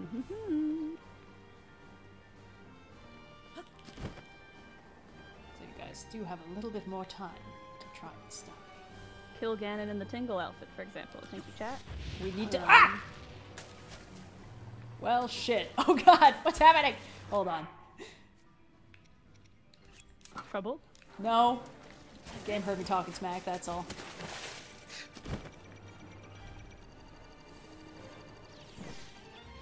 Oh. Ah! Alright, that wasn't my fault. The game froze.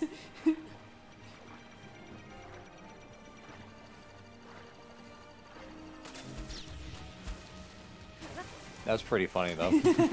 Yes, we're all having a bundle of laughs. I know I am. Nyeh. We're good. It's cool. Fun being on the other side of it. Yeah, right? I kind of forgot, because it's been a while since I've actually, like, done the streaming. I forgot how stressful it is for me, and how much I actually really don't like it. Yes, which is why it works out well that I do enjoy it.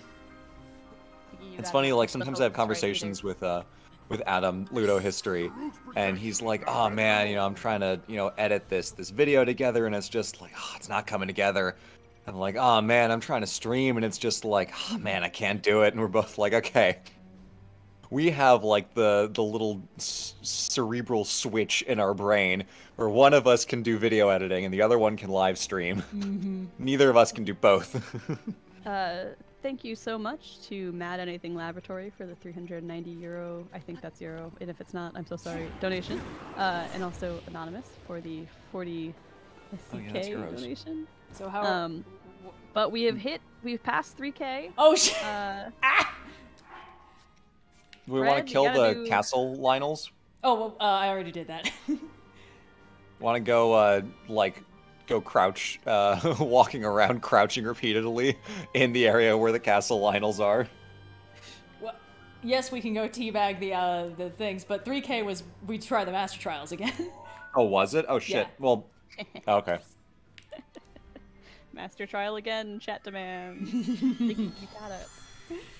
I have these little, they're not Lego, but they are similar connecting bricks of some of the evolutions from Pokemon that a friend gave me for my birthday on top of my Focusrite, because they're nice little desk ornaments. And Ziggy is obsessed with knocking them over. Not breaking them, but just pushing them off of the Focusrite. Once they're off, she doesn't care. I'm like, you gotta... The power she wields to move things from their appointed location. There's so much space here. You could lay down and have a little nap on the table if you wanted, and it would be fine. I forgot Ganondorf is still up by the Elden Skeleton. He's fine. Maybe they'll warp him to our location. It's kind of a crapshoot which of the horses we're gonna get for the... If you go to a stable and just say you want to send him in, it'll put him back in the stable, and then you can just take him out again. Yeah, I know, but I'm busy. I gotta deck Ganon. Oh, don't hit the back of the mic. Oh. Okay, she's coming to my lap. This is good. No, going past my lap now. That's good. Did I miss that the sword is called Ganonhorf? No. The horse is called Ganon. Oh, sorry, the horse, yeah. Yeah. We found the big Ganondorf horse in that one area. So, we named him Ganonhorf, obviously.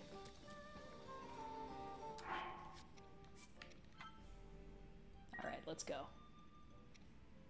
And now that we've saved, now I will eat my best meal. Oh, no! I have to wait anyway! Damn it! Alright, we have 3 minutes to kill. Ugh. Hey, has to. The ludonarrative dissonance of the Trials of the Sword being harder than the Ganon fight is that it's prep for Tears of the Kingdom. There's a game theory for you. Someone in the comments is asking, like, what's up with that? I'm like, I'm off the top of my head with no prior thought whatsoever. It's prep for Tears of the Kingdom. Yeah. What's the deal? Yeah, sure, you can kill the immortal spirit of evil, but can you deal with those fucking Skywatcher guys in the new trailer? I can't even deal with the Skywatcher guys in this game. Yeah. Thank you, Hestu.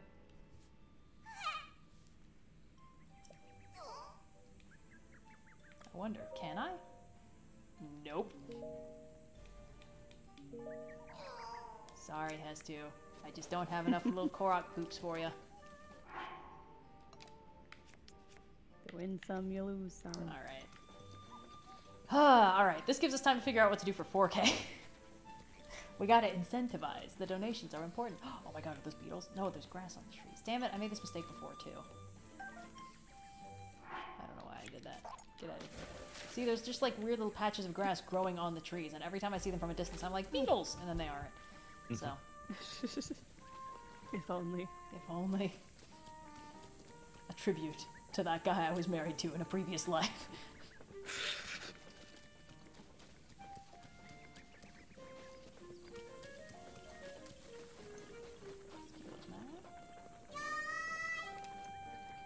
Let's see. You got anything for me to purchase?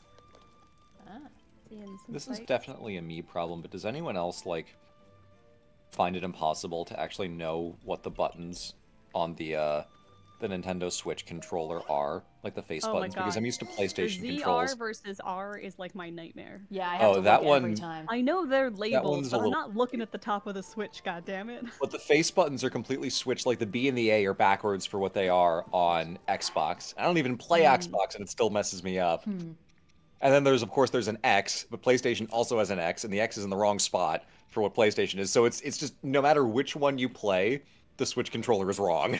Yeah. Also, hold on, there's an ant that I need to kill. Oh, no worries. Have fun. Nice. All right. Well, let's do a little Deku tree climbing. Howdy, howdy. Excuse me, sir. Just gonna need a little foothold. You know how it is. You know how it goes. Been getting warm in here. The ants have been like, "Ooh, food for me." Like, no. No. Steady. Just. Whoa. Damn it. Deku tree's mustache geometry won't let me climb it. It's okay. I'll find another way. I always do. Life finds a way. I know there's a guy up here. There's just a little guy on top of the Deku tree. To be fair, Nintendo did, yeah, they came up with the 4-button scheme first, because they were around first, but still. Alright. Uppies. Yes, yes! I've done it! No, let me up. Here we go. Alright. What should we do for 4K? There should be something. I mean, we're gonna deck Ganon at some point, but the point of the donations is to slow that down. The longer we go without ducking Ganon, the funnier it goes. It is. We This is true. In the stream title, Yeah. Let's Deck Ganon. Oh boy. Well, I suppose 4K can have another Master Trial in the holster, so if and when I die on my next attempt, when I get shot by bomb arrows from every direction, you could always just make me try again. You can just immediately. stack Master Trial attempts. Oh no, we can't do that. We stacked Lionel killing attempts, and that made the entire stream, hey, let's kill Lionel's, because somebody donated $10,000 at once. Wow. Which Hello. is incredibly generous, and we thank them for it. Yes, it was awesome. We love them. But I had to kill so many Lionels.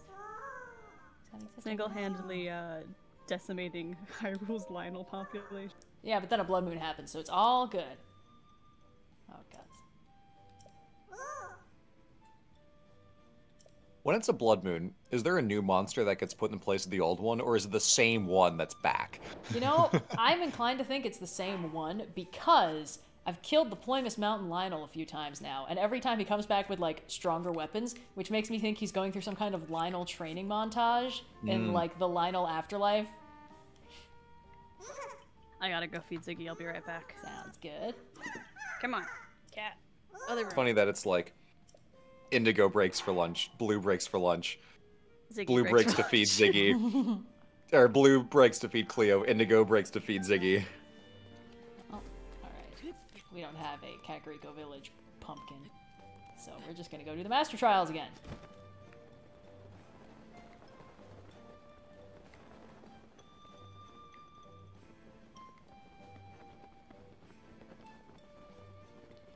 And then I'll be back for you again, and I promise it's happening!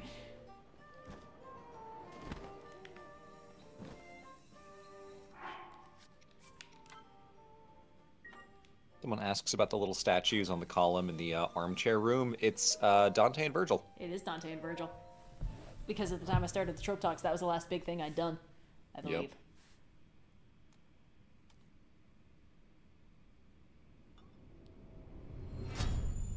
And then I think the pixel resolution is too small to show it, but a lot of the books actually do have titles. Oh, yeah.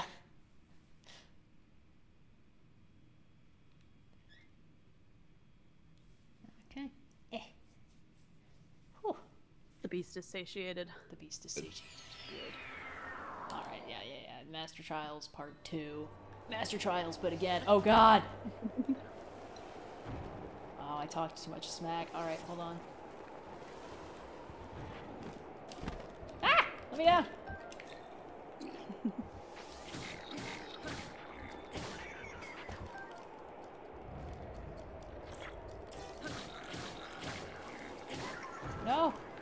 Shit! Oh, I didn't get the bow. That's fine. Okay. Yeah.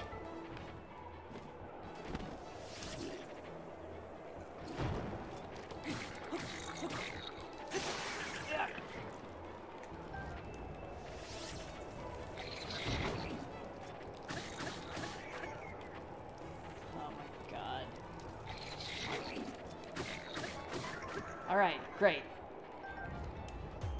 Is that it? Yeah! Okay, awesome. First one's not so bad. First one's free. Alright,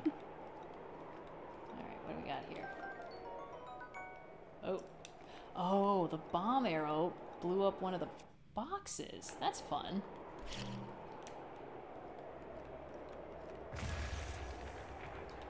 Oh. Well, I didn't retrieve either of their bows, so I can't use any of these arrows, but it's good that I have them. All's well that ends well. I don't know if the bows are somehow floating up there, are they? That would be too easy, I guess. Oh, well, let's take a little look around. Let's take a look-see. A gander, as it were. Little peek. Ooh. An arrow just floating. I'll take that, thank you. Honestly, like, the reason that they get rid of all your armor is so that you don't have the extra defense bonus, but, like, I wish they gave you a shirt and pants. Like, it's kind of weird that the sages, or whoever, the monks are like, alright, now, in order to beat this trial and unlock the full power of the Master Sword, you need to drop trow, boy. It's weird and wrong. You know, confidence. This is a titties out kind of divine challenge. Gotta have no shame. They just gave him, like, pants. I think you do get pants later. Oh, okay. Prove thyself worthy and have pants. I saw Point Crow do this once, and I believe you start getting pants because there start being like environmental hazards. Oop, what was that? Oh, okay. Ah. All right, give me the mushroom. Give me the mushroom. Give me the mushroom.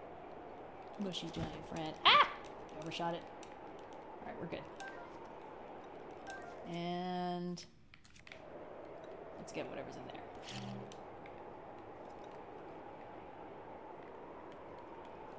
It's going up.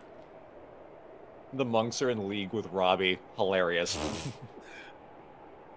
on, come on, come on. Got it in one. Oh no, it wasn't high enough. Okay, fine. Take two.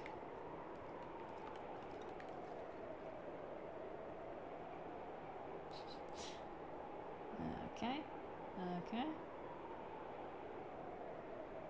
on, buddy. You can do it. You gotta just believe in yourself. No! Damn it! I think I needed to get a bow. Didn't believe hard enough. Oh. I think I needed a bow to be able to shoot a fire arrow at those. Can you try a circle bomb? Chat says they're later. Really? Well, yeah. I can try that once I get this thing first.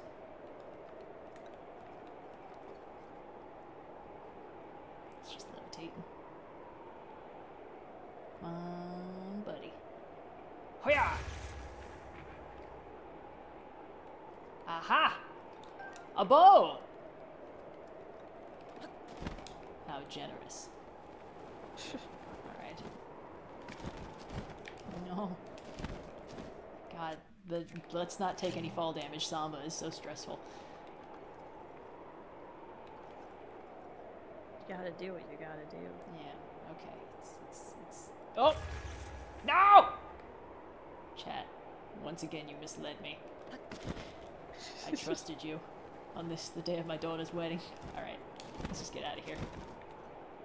The sooner I die, the sooner I can get back to decking Ganon. As Hylia intended.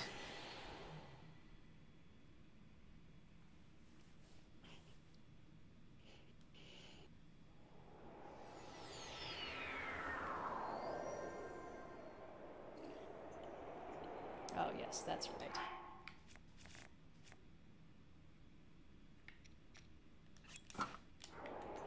As far as I can tell.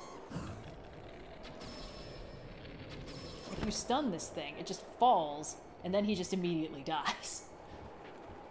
Which is pretty efficient. I guess that works as well as anything. Yeah, I guess. Alright, where's the next one? Doesn't mean I don't get the fire rod, but meh. Oh, what a friendly fella.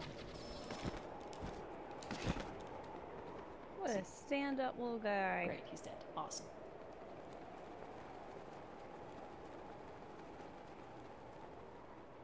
I'll never see it coming. Oh, there he goes. He dropped his bow, but I can get that. I can get the bow, we're fine. It's cool. No. Alright.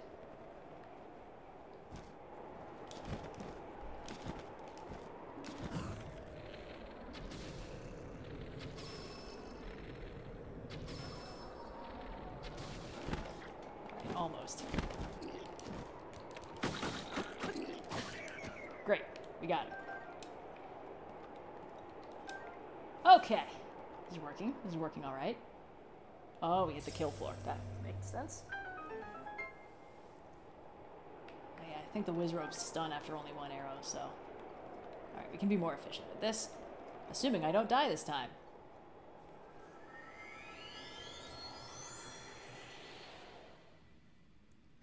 Killing a Waven Wizrobe feels so dirty. No, it doesn't. I feel no sympathy for Wizrobes. They are so annoying and I hate them. What the? Oh, I skipped some kind of intro scene. What the hell? Wait, what? Wait, where am I getting shot at from?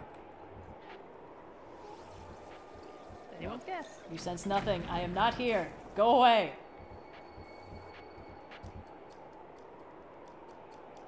Alright, I think I lost him. What? Excuse you. Ah!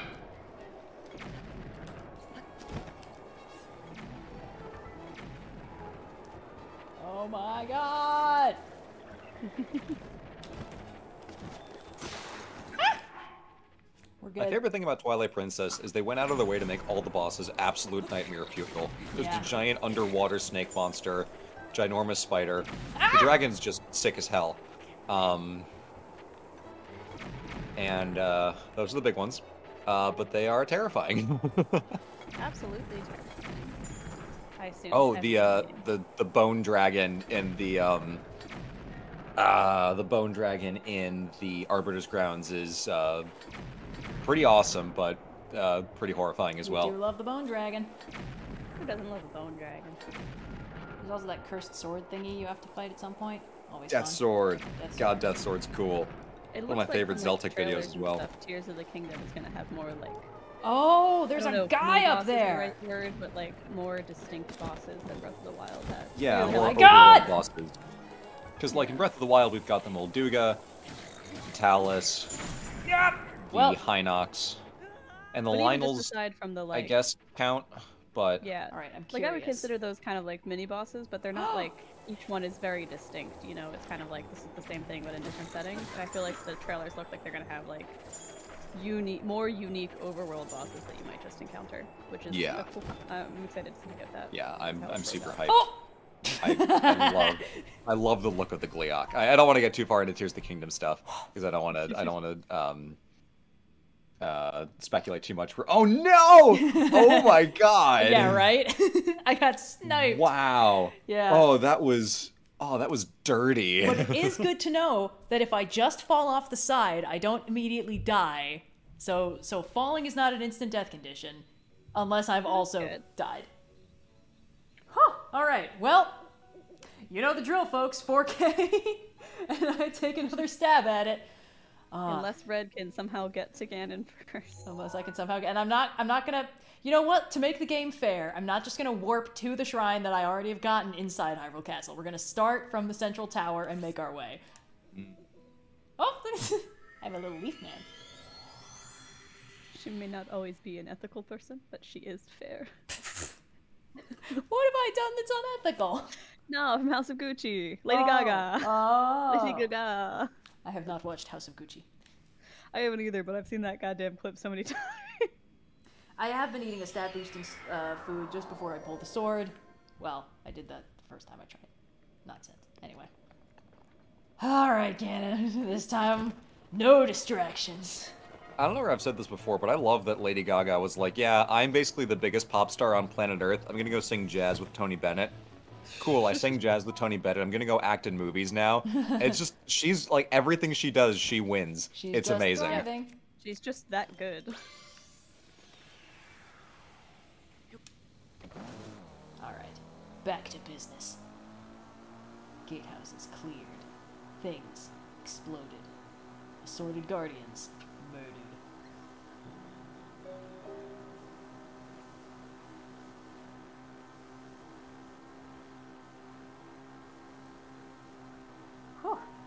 What have I done that's unethical? Satori Mountain. Hey! Hey. Oh yeah, remember when we killed a god? Just because I taught the Lord of the Mountain the glorious skill of horse tilt doesn't mean I did the wrong thing. Excuse me. You just needed to get good. You just needed to get good and everything would have been fine. Oh, why hello there, sirs. Excuse me. Have you heard the good word of our... Oops. There we go. Someone Aww. donated $5 and said, to save Ganon. It's all... Thanks, man. It's only updated... Its base attack is 40, but its upgraded attack is still only 60. It hasn't upgraded. Well, that's... I think the way that it... What a rip. I think the way it works is that as you complete each of the phases, you increase its base attack until it's always the upgraded amount. So you never increase the upgraded amount. Yeah. That's stupid. That makes it even less worth it. Yeah. Ah! I like how on the one side of the Master Trials, you have... Oh, sorry, on the one side of the DLC, you have the Champion's Ballad. A masterfully crafted ride designed to give more characterization to the characters that have been dead from the beginning, your lost friends and allies. And then you have the Master Trials, which gives you a brick wall and invites you to hit your head against it until something breaks. Probably you. Probably me. The duality of DLC. You dead yet? God, you are so annoying. That's cheating, and you know it. But that's okay. I don't mind. I mean, what did Ganon ever really do to us? I mean, recently. It has been 100 years since his last big atrocity. And he makes a lot of really good points. And, you know, we really can't hold him accountable for the actions of his followers, the Moblins, Bokoblins, etc. Did I get him? Oh, no, I need to hit him in the exposed eyeball part. That's okay. Oh, wait. No, I don't. What am I doing? Excuse me.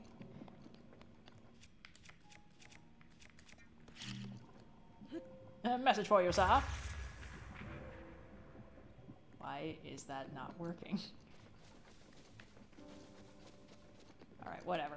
I love an interpretation of a Zelda game where instead of Ganon being like, you know, I'm going to be the, or instead of Ganondorf being like, I'm going to become the king of Hyrule, Ganondorf is like, hey, like monarchy? Kind of cringe, really bad way to run a nation by like concentrating immense power and wealth in a single bloodline. That's like implicitly a little racist and at least extremely classist. So like let's just not do that. Like at least an oligarchy, maybe a representative republic if we're feeling bold enough. It's just like he's like a political reformist rather than a usurping king. I love that interpretation of Ganon. Your fave is problematic. King Rome, Bosphoramus, Hyrule. King Rome, Bosphoramus, is no one's fave. Damn right. Like we get into the castle and Ganon's like, really, Link? You want to avenge the dead? Like, I mean, sure, like, you can have Zelda back, whatever, but, like, I wanted the same thing you wanted, Rome dead. Lou, you're joking, but there are a lot of very optimistic people on Tumblr who are holding out hope for actually good guy Ganondorf in Tears of the Kingdom, and that the true enemy will be Demise, and you can actually hang out with Ganon and be his friend. And a lot of the logic let's go no further than that, because I don't want to tempt any spoilers? Leaks, yeah. Oh, yeah, good point. I just like that a lot of the logic behind it is like, he's not dressed like a bad guy, and it's like, what do you mean by that? What? Can't be bad. He's hot. He's got his nips out. Only good guys are allowed to show those. Crop tops are for heroes only. Thank you very much. Crop top is a Although I generous think all phrase. of the Final Fantasy early game character design would disagree with that. Yeah, I mean, for Tumblr's ages, like, is this hero presenting or villain presenting nipples? I mean, for ages and ages, the running theme was that only villains were allowed to be sluts, and good guys had to be chaste and good and god damn it. Yep. And that's why all the heroes are everyone's slutty little fave now. Excuse me. All right, how about I just hide from you as well? You gonna forget I exist? Oh, hold on. Let me just. Link. Now's not the time to be fucking around. All right, it worked. Good. All right, you done, my man? Yeah, you know what? I think in order to make this fun. No, I'm not gonna lock myself into the rules of having to use the fucking roads. What am I doing? I guess it's true what they say. All roads lead to Rome. Come on. Get it out of your system, big man. Thank you. Awesome. Anyway, as I was saying. Whoops. Oh, I see. Whoops.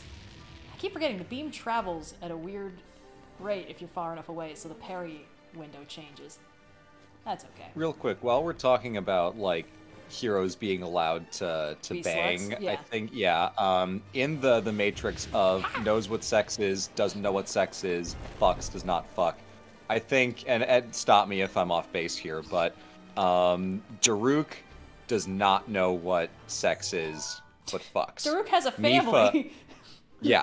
Mipha knows what sex is, but does not fuck. Yes. Urbosa knows what sex is and fucks, Oh, possibly even the queen, depending on how we interpret some of that that dialogue. And Rivali knows what sex is, but does not fuck. Wait, hold on. We have...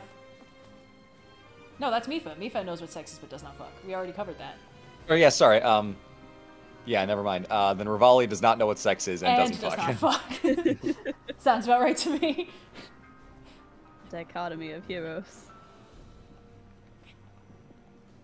We read through Rivali's diary and it's so funny.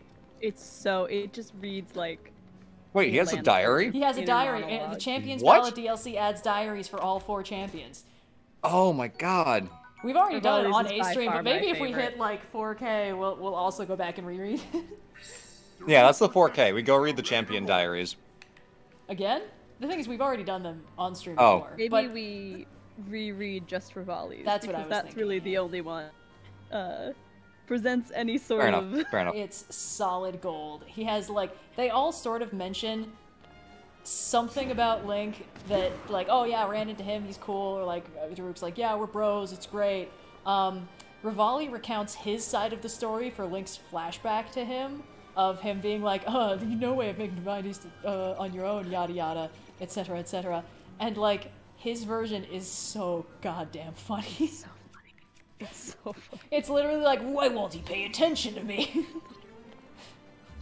I passed him a note saying, get out of my castle, and he just ignored me.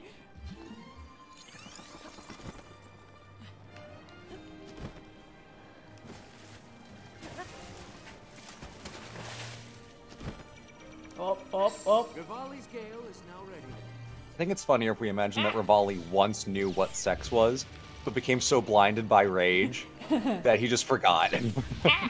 Oh, you know what? It was I'm wearing never a this one. priority.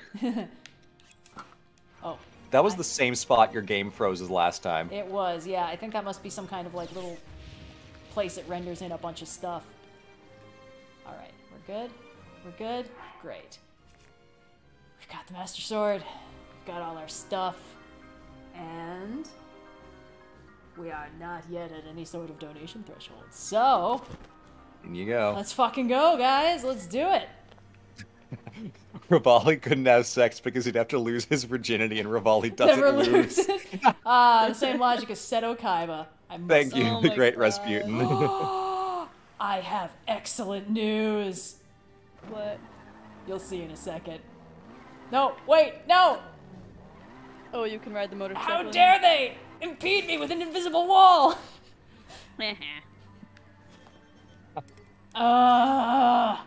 Ganon, you've hurt me for the last time. I know you're in here, you big fucking nerd. Where's my goddamn money? Yes, the Dracula approach. Come on. Hey, remember when I dropped a bomb on you last time? I do.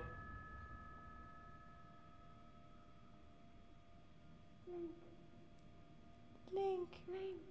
That latte better still be hot. I'm sorry, but my power isn't strong enough. Hold that thought. I might need to do the Master Trials again. Oh, whoa. Oh, how embarrassing. Welcome to Hyrule, home of challenge pissing. Like I said, Big Ganon's Hyrule, you're fucked 6 ways from Sunday. I'm your wife. We'll fuck her. That's right. We'll fuck your wife. Whoa.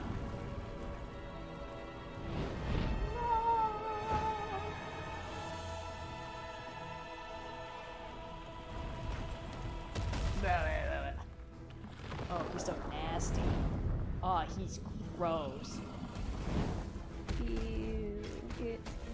You could have looked like anything, and you chose this. Ooh, yucky. I honestly really like the Calamity Ganon design from Hyrule Warriors. You know he's Ganon because he got a forehead jewel. And a big hair. Alright guys, anytime you want to use them divine beasts. Now would be great. Now my moment has finally come. There he is. Brace yourself, Ganon, for the sting of my revenge. Yeah! Pew! This will be our final opportunity. We will Oh not. boy, Birdman. Fuck him up, girls.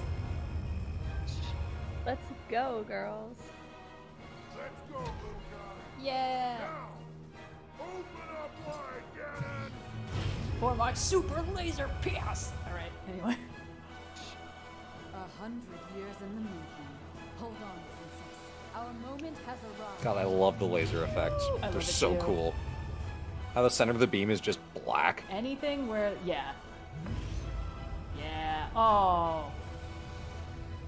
Cause in Hyrule Castle, you're lasered 6 ways from Sunday. I think you might want to back up a little bit.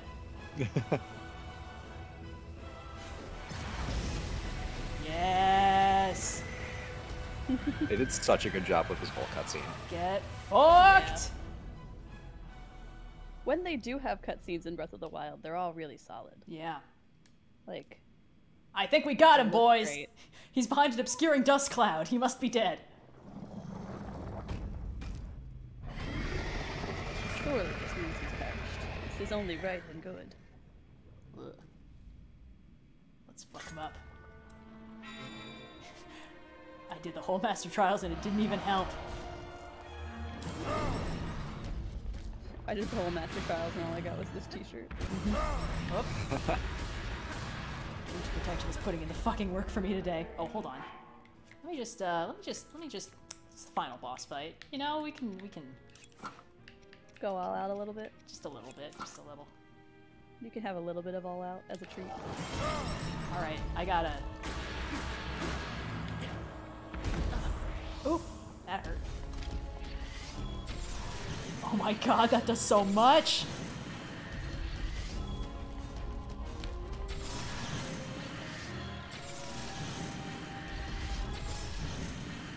Wait, what? Those arrows are insane. Oh, frick, that's right. I don't necessarily remember how to do this part. You just gotta parry. Oh. Whoop. Yeah, if it gets up on the wall, you just have to parry the beam. Roger that. Or you can try to, flurry rush the slice. Yeah, the first time I played this, I didn't know how to parry, so I just hadn't been doing it all playthrough, and it made this final encounter kind of difficult. I was like, wait, how do I do what now? I'm supposed to have been parrying this? Alright. I don't know the timing.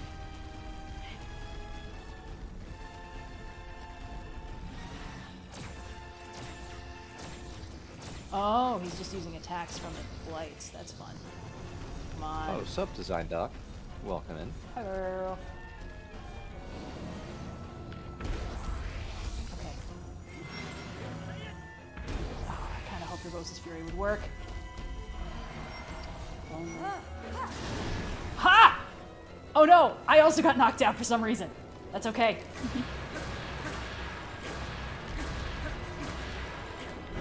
Ugh. Oh no! That's okay, I still have 2 more Revosis Furies in me. I believe in you. Big Red. dodge, by the way. Thanks. Hold on. Now. Before he gets the shield back up! Shit. Okay, that's fine.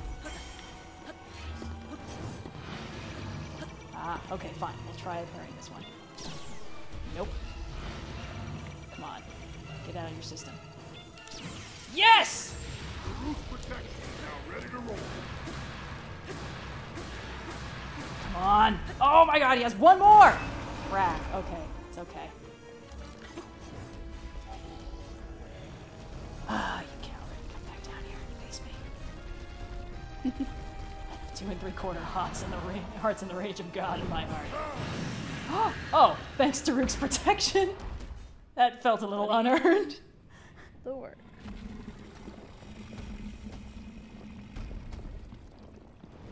Oh, God. Oh no. Yeah. Oh, Daruk. Kill sniped. The real MVP. Carrying this team. Aw, is somebody upset? Is someone mad he didn't make his incarnation symmetrical? Aww.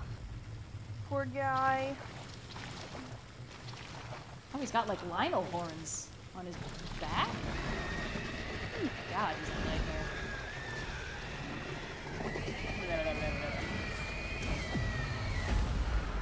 I think we got it, boys.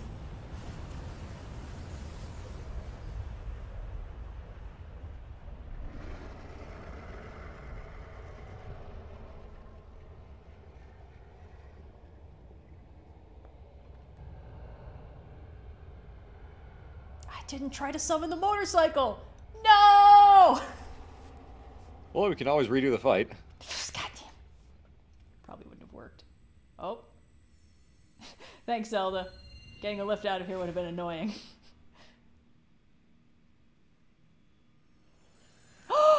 Yes! Ganondorf is here! Ganondorf is here to defeat the King of Evil! Ganon was born out of a dark past. He is a pure embodiment of the ancient evil that is reborn time and time again. He has given up on reincarnation and assumed his pure, enraged form. He's If set legally free obligated to upon turn our into a world, giant pig at least destruction once will per be game. unlike anything ever seen before. Is Does that this my happen fucking often, or horse? have Only played this game. Come on, Ganondorf. Let's show him who the real Ganon is. I entrust you with the bow of light, a powerful weapon in the face of evil. Wow, Faces of Evil. Link, I remember that game. you may not yet be at a point where you have fully recovered your power, or all of your memories. I would not worry about that, Zelda. But courage need not be Do you not have all the memories in this playthrough? I do. for it is never forgotten. She says the same thing every time. Gotcha. But she doesn't know that. As far as she's concerned, she's just seen me kind of going. Ah. Okay. That's kind of nicer than my current bow, I guess.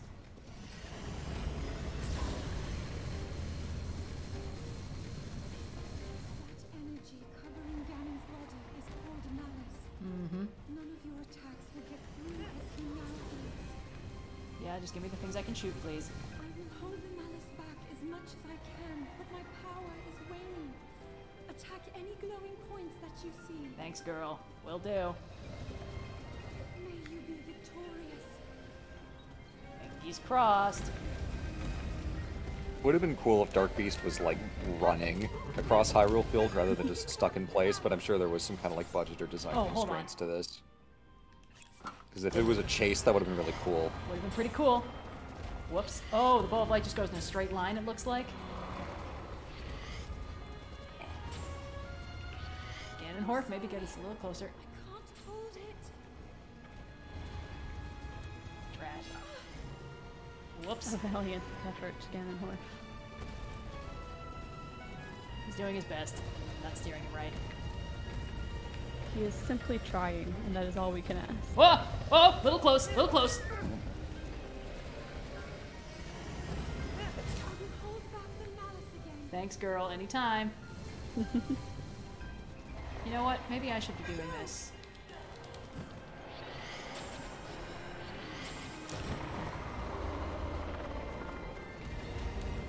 Ganon's power is weakening.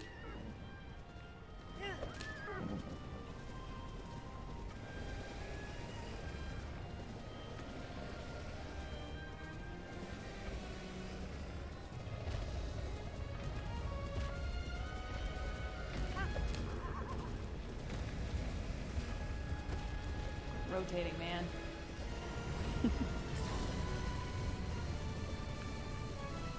Alright, Zelda. Oh, hold on.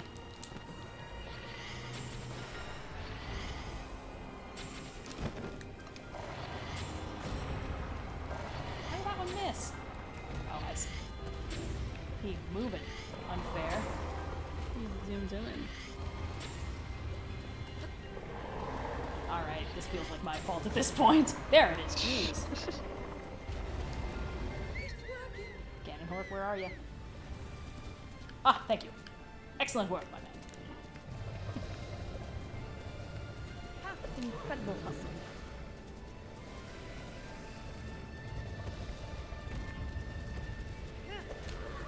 Ah, sorry, Ganonhorf. Don't panic. We're good. Just got to avoid the death laser. Which is honestly not that hard because you can't seem to hit the broadside of Hyrule Castle with it. Ha ha ha! Oh, we got him. That second one was just for flavor. Just for spice. I'm working on it, Zelda.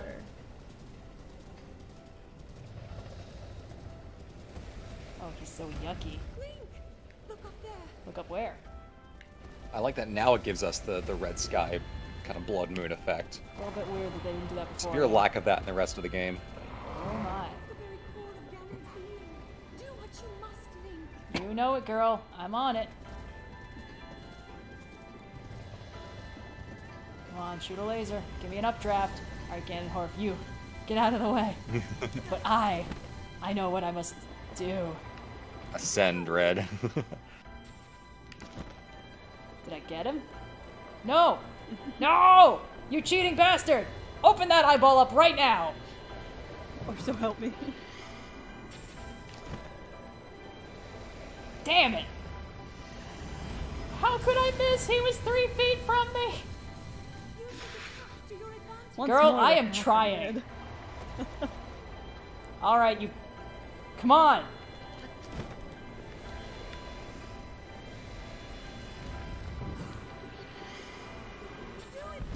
Yeah! Jeez, okay.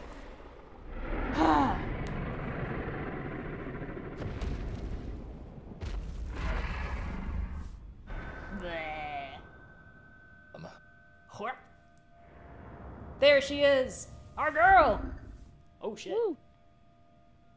He looks worried. We can.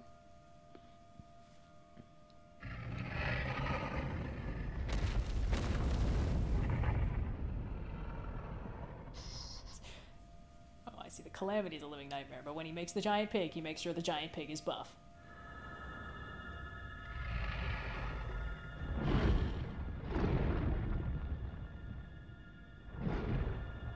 Zelda looks so over it. Zelda is just wants a nap, nice hot meal, and to never look at a pig for the rest of her life.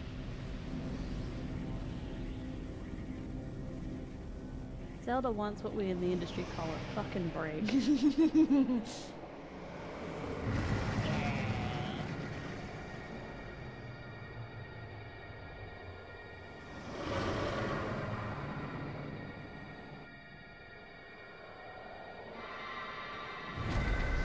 I love that spectral, like, flying Ganon thing Such a good that we look. see here and at the very beginning. Yeah.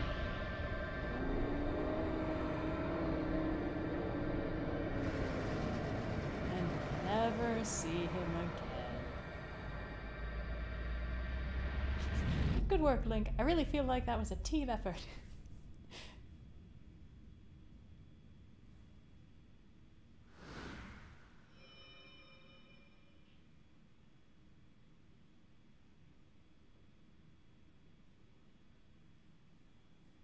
Zelda just wants to play Fortnite and have a pumpkin spice latte. I've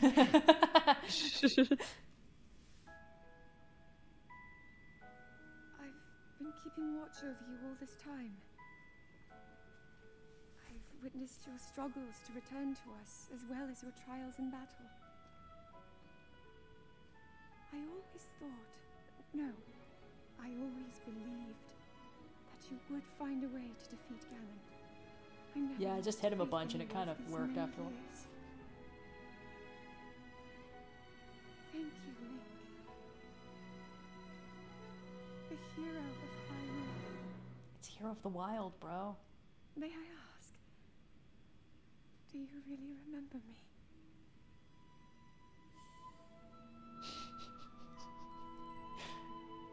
If Link could change his expression, I'm sure he would, but you know how he is.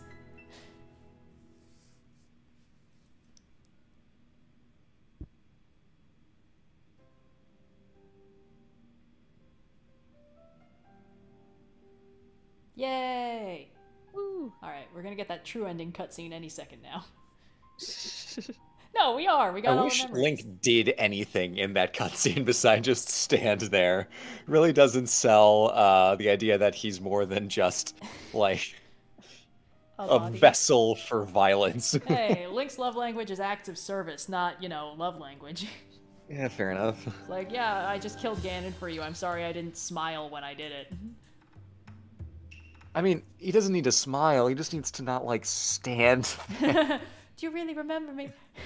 Because what it looks like he didn't even understand what she just said. That blank expressionless stare, it really is you! Like, if he took out a turkey leg and just started eating it, I believe that he was participating in the conversation. Yeah.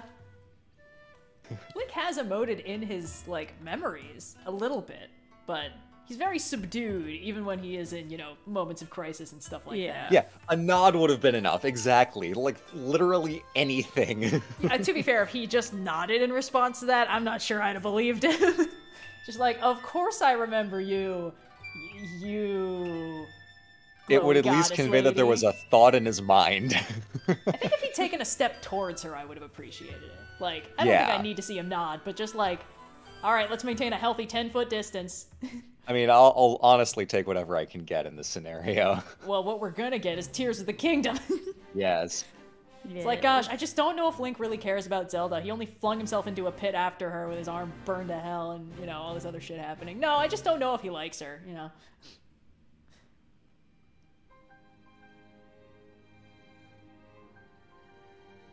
I like this little credit sequence, though. Oh, boy. Well, excuse me, princess. God damn it, I know that joke's been made before, but God, thank you to the person in the comments who posted it. This is why we shouldn't let Link talk. Whenever Link talks, it's bad.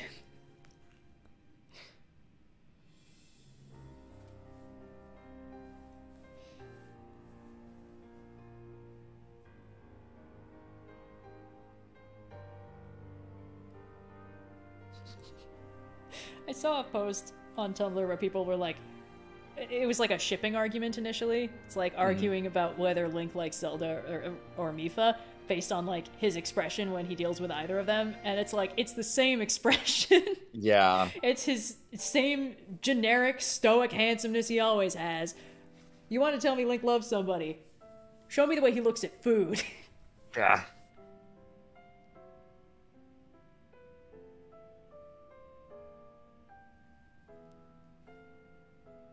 I don't want to skip the credits, and it's not going to give me the option, but I really want to see the true ending cutscene that I got all the memories to earn.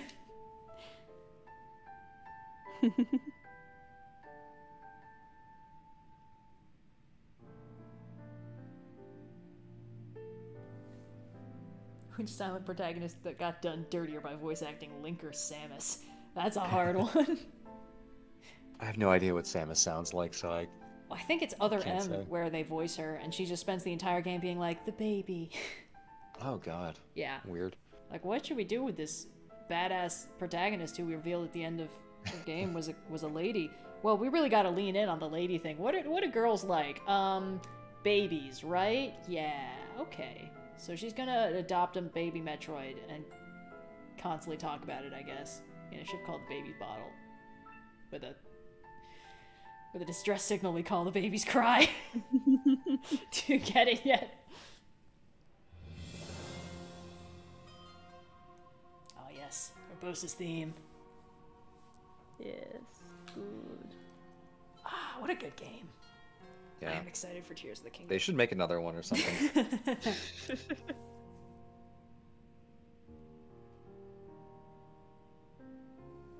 It is really cool to think that Legend of Zelda has never been more popular than it is right now. Yeah. And we all get to be here for it. That's exciting. Yeah. Yeah. Like, obviously, there have been times where Legend of Zelda was more foundational to what every other game would look like. You know, Ocarina of Time, you know, basically not inventing, but like establishing, here's how you make a 3D game, Sonic. But it's cool to think that, like, in terms of, like, I think sales most likely, and just general, like, internet prevalence in the culture, it has rarely, if ever, been more popular and universally beloved than it is right now, and that is pretty damn cool. It is, and it's interesting. I mean, Breath of the Wild is so different from every previous Zelda game, in terms of the mechanics. Like, obviously the story is very similar. If you boil it down to the base format, it's like, all right, Zelda's in distress because of Ganon. You need to work your way up to a boss fight in Hyrule Castle. There are dungeons, there are micro dungeons, there are overworld bosses, etc., etc. But like, every Zelda game before this was basically a straight line, you know? You couldn't really do the plot in a different order. Like, you could do a little bit of overworld travel. You know, Hyrule Field was usually where they hid the overworld stuff. And there'd be collectibles that you could get in any order. Yeah, But the dungeons plot- were kind of wonky and non-linear, and that was a lot of the challenge, but the story progression is like, Yeah. you can't you can't do the fire temple before the Deku Tree, you know, you can't do you can't go to the castle before you've done all the other dungeons. And they give you these tools to do each individual dungeon, gimmicks that they were designed around, but often the tools wouldn't have overworld applications. So, like, the spinner in Twilight Princess is super fun. It's a fucking Beyblade you get to ride around on, and you only use it in, I think, the Arbiter's Ground dungeon. And then there's just no use for it ever again. You can't even really use it for, like, skateboarding. So... And, I mean, the amount of work they had to do to make Breath of the Wild... Like, they clearly had to kind of reevaluate all their design considerations from the ground up in order to have, like... Yeah. Yeah. And they did a good job. They cracked the formula for, you know, the right balance of overworld stuff to do versus difficulty doing it. I mean, I've complained about how after a certain point the game gets quite easy. Like, it's fun. It's continues to be fun, and there continue to be challenges. But once you have enough hearts to tank things, and you have enough, like, armor to knock damage down, it's just kind of a waiting game.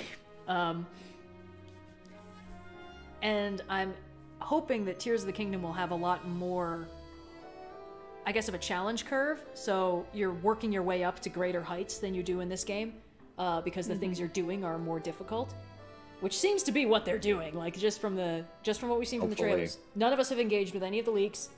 No, Don't and we won't. We're not And if gonna. anyone posts, you're gonna get banned. Yes, but it's I don't know. It's just interesting that they took a big risk. And like, hey, Zelda, most famously linear game franchise. We're gonna take that and we're gonna turn it into an epic, sweeping overworld adventure. And we are going to give you the option to go straight to the final boss if you so desire. Good luck! Like, it's the harder approach to game design, and it worked. And you can tell it worked because of how many people tried, you know, copying it immediately. And it took a couple years before they could put out, you know, follow-up games that were mimicking it, because Yeah. it was so much work. It really took until Elden Ring before anyone actually got it to work. And even then, I've heard. Oh, hold on. I think we got it. I think we're through the credits. Yes. Let's go. Nice. Yeah, shout out to Link Between Worlds having some variability. Anyway.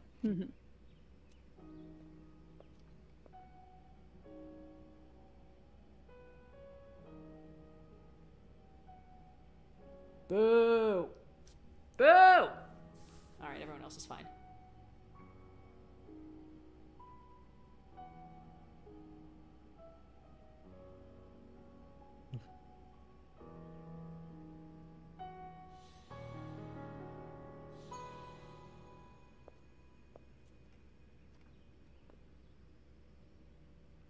I think those are Silent Princess petals. That's cute.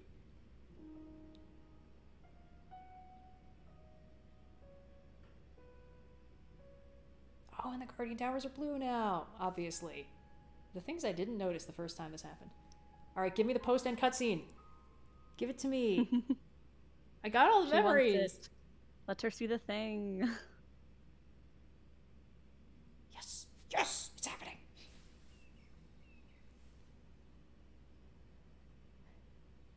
We'll make our way to Zora's domain.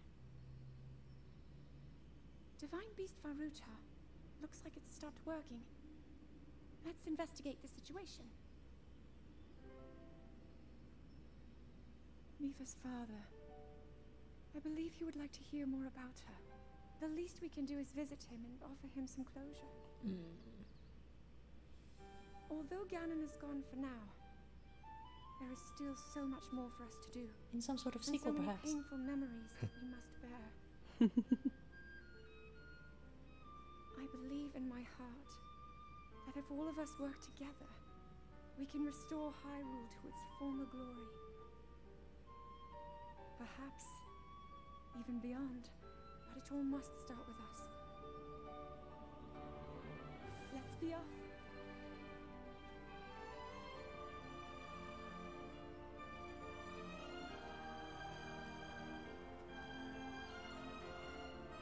There's Ganondorf. I can no longer hear the voice inside the sword. I suppose it would make sense if my power had dwindled over the past 100 years.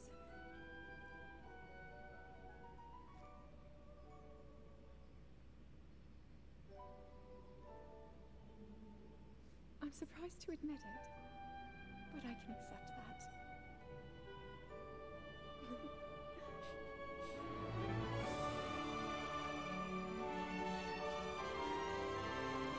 You doing okay there, Red? I'm good. I just like this game a lot. Look at all the Silent Princesses! Ah!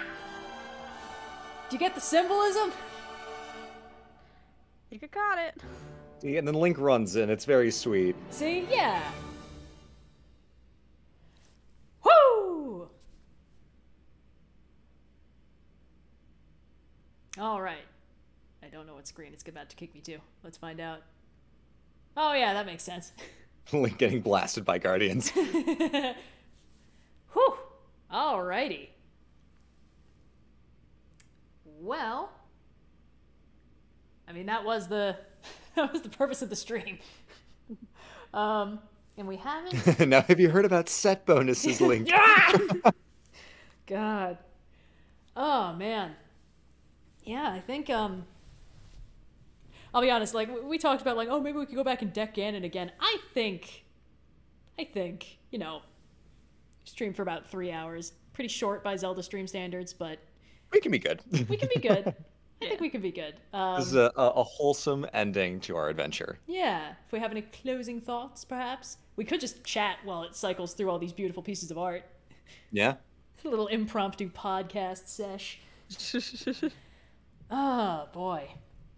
Oh, guys, I'm not fucking playing it in master mode again. Oh my god, I enjoy it when the game... Look, the problem with the difficulty curve in this game is that it starts out quite difficult, and then it becomes quite easy. Which means if you do master mode, it starts off impossible and becomes hard. So... Yeah. Yes. That is the struggle. Yeah. uncontroversial opinion, I really fucking like this game. I think what's astounding is that not only is it fun and you can explore and yada yada yada, but they managed to make one of the most compelling versions of the Link and Zelda relationship with a very limited amount of screen time compared to what you sometimes get in other games. I know we've joked like, Twilight Princess Zelda is like one of the coolest Zeldas we've ever gotten, but she's on screen for like fully 5 minutes. And let's be It's real, like, she doesn't fine. have a relationship with Link. She has a complex relationship with Midna, and Yes. Link is also there. Yes, but I'm really impressed by what they were able to do with the relationship in this one, and obviously all the things that sets up for Tears of the Kingdom later on is going to be interesting to explore. But it really did not take a lot. Just the way they structured the game. I read you've talked about this. Like you went collecting earrings because you think you'd want to give them to Zelda when she gets out. It's like the game makes you think that way. You really want to save this Zelda. Yeah, the first time I played this game, I was torn between how much fun I was having and how invested I was in saving Zelda as quickly as possible. So I actually went in. I'm pretty sure I might have gotten the Master Sword on the first run. I think that's what I did. But I kind of sped to the castle. I didn't even have a good shield in the end. It actually broke when I was doing the final fight, so I did a lot of dodging instead of parrying. But I remember catching myself. The anecdote you just referenced was I was in Gerudo Town, and I was just sort of getting upgraded gear, and I was like, well, I don't really like the topaz earrings effect, but maybe Zelda will like them after I save her. And I was like, what the fuck is happening to me? Because I know there's no post game in this game. I know you don't get to run around with Zelda because that's what Tears of the Kingdom is gonna be. Which I feel like probably started off as some kind of DLC to produce a post game. Like it did. Zelda. That was one of the reasons that for a while we speculated about playable Zelda, because it was like they said it started off as a DLC, but we just kept carving more and more off of it until we realized that we had a whole game's worth of stuff to work for.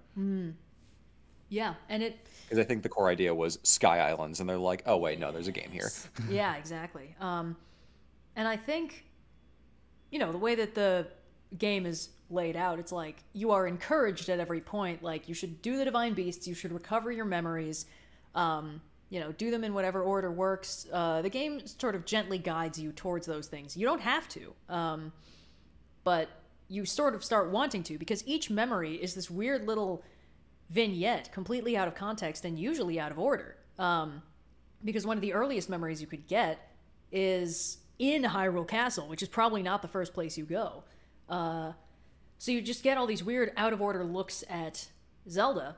And of course, the first bit of mystery is when you wake up, Zelda talks to you and says, you have to save me and Hyrule, etc., etc. And you're like, all right, yep, I'm Link, I'm saving Zelda, makes sense. And then you get a random flashback, and there's about 50-50 odds that it's a flashback where Zelda hates you. And it's like, wait, what? And it's like, well, shit, I guess I don't know, like, what kind of life she had, what our relationship was, what's going on. And then, as you start doing the Divine Beast, you get a memory about each champion. It's like, oh, this guy's cool, this guy's got a huge crush on me and doesn't know how to process it, this lady's awesome, etc., etc. But it's just little slices, and they make you want to know more, because each of them is referencing things or is notably different from another memory in a way that makes you wonder what happened. And the big mystery of like, wait, does Zelda not like me is like a big one. And it's like, and why does Zelda not like me? What order should these memories be in? And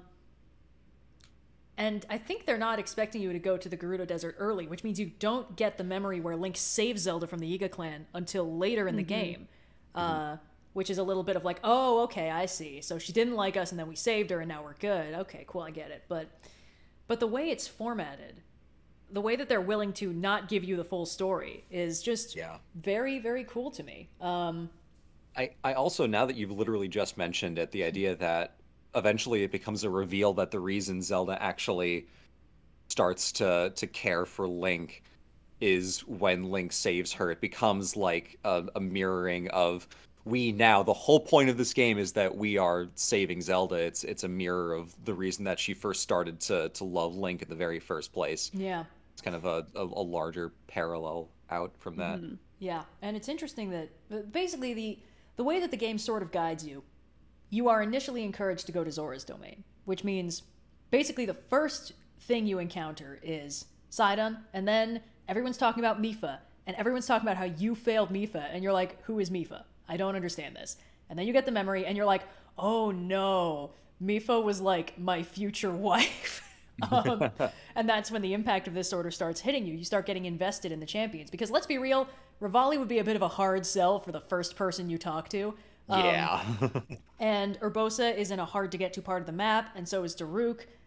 But Mipha's right there, and she's the one that cares about you the most.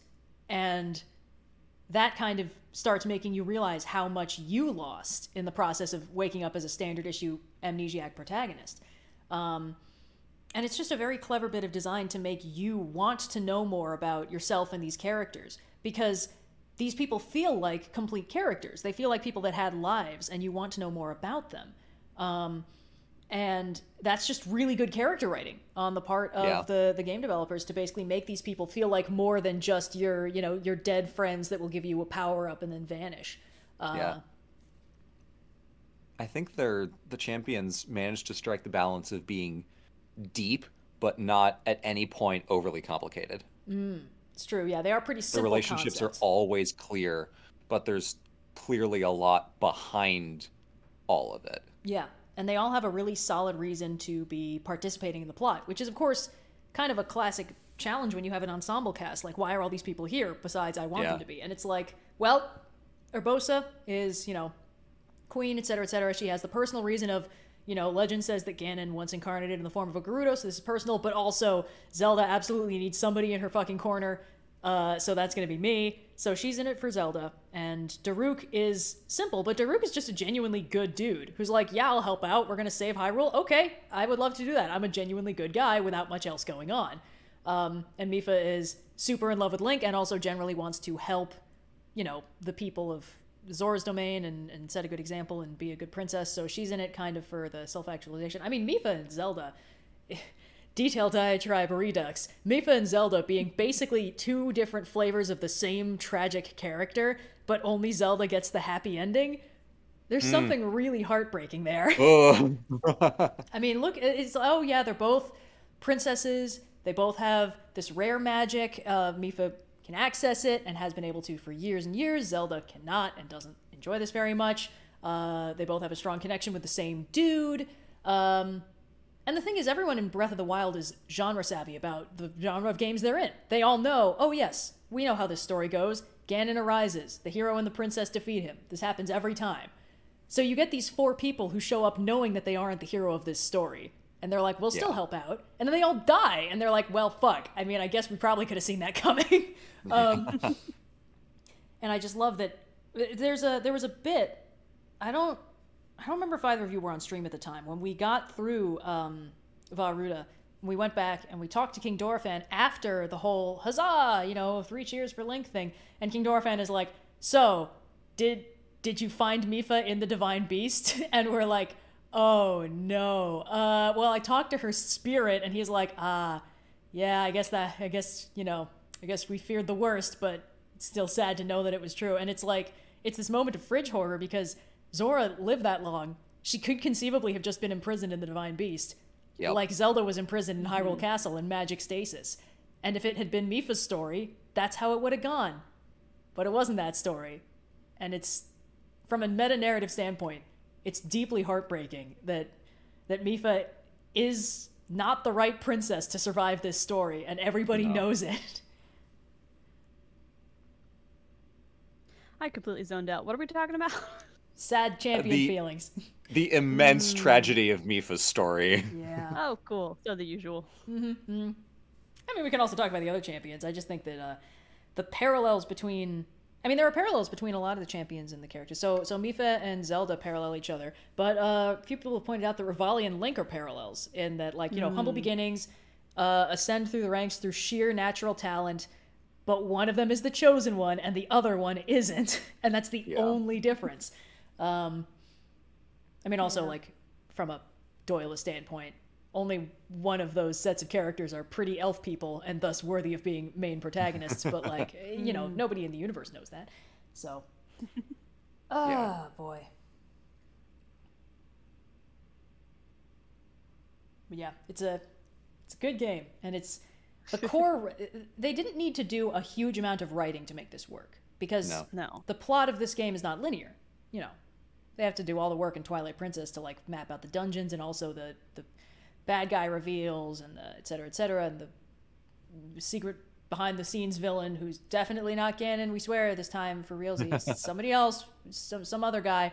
But in this one, it's just like, look, we'll write the pieces of the story, we'll leave them scattered around, random documents and audio log style, and then they'll just piece the story together themselves as they play.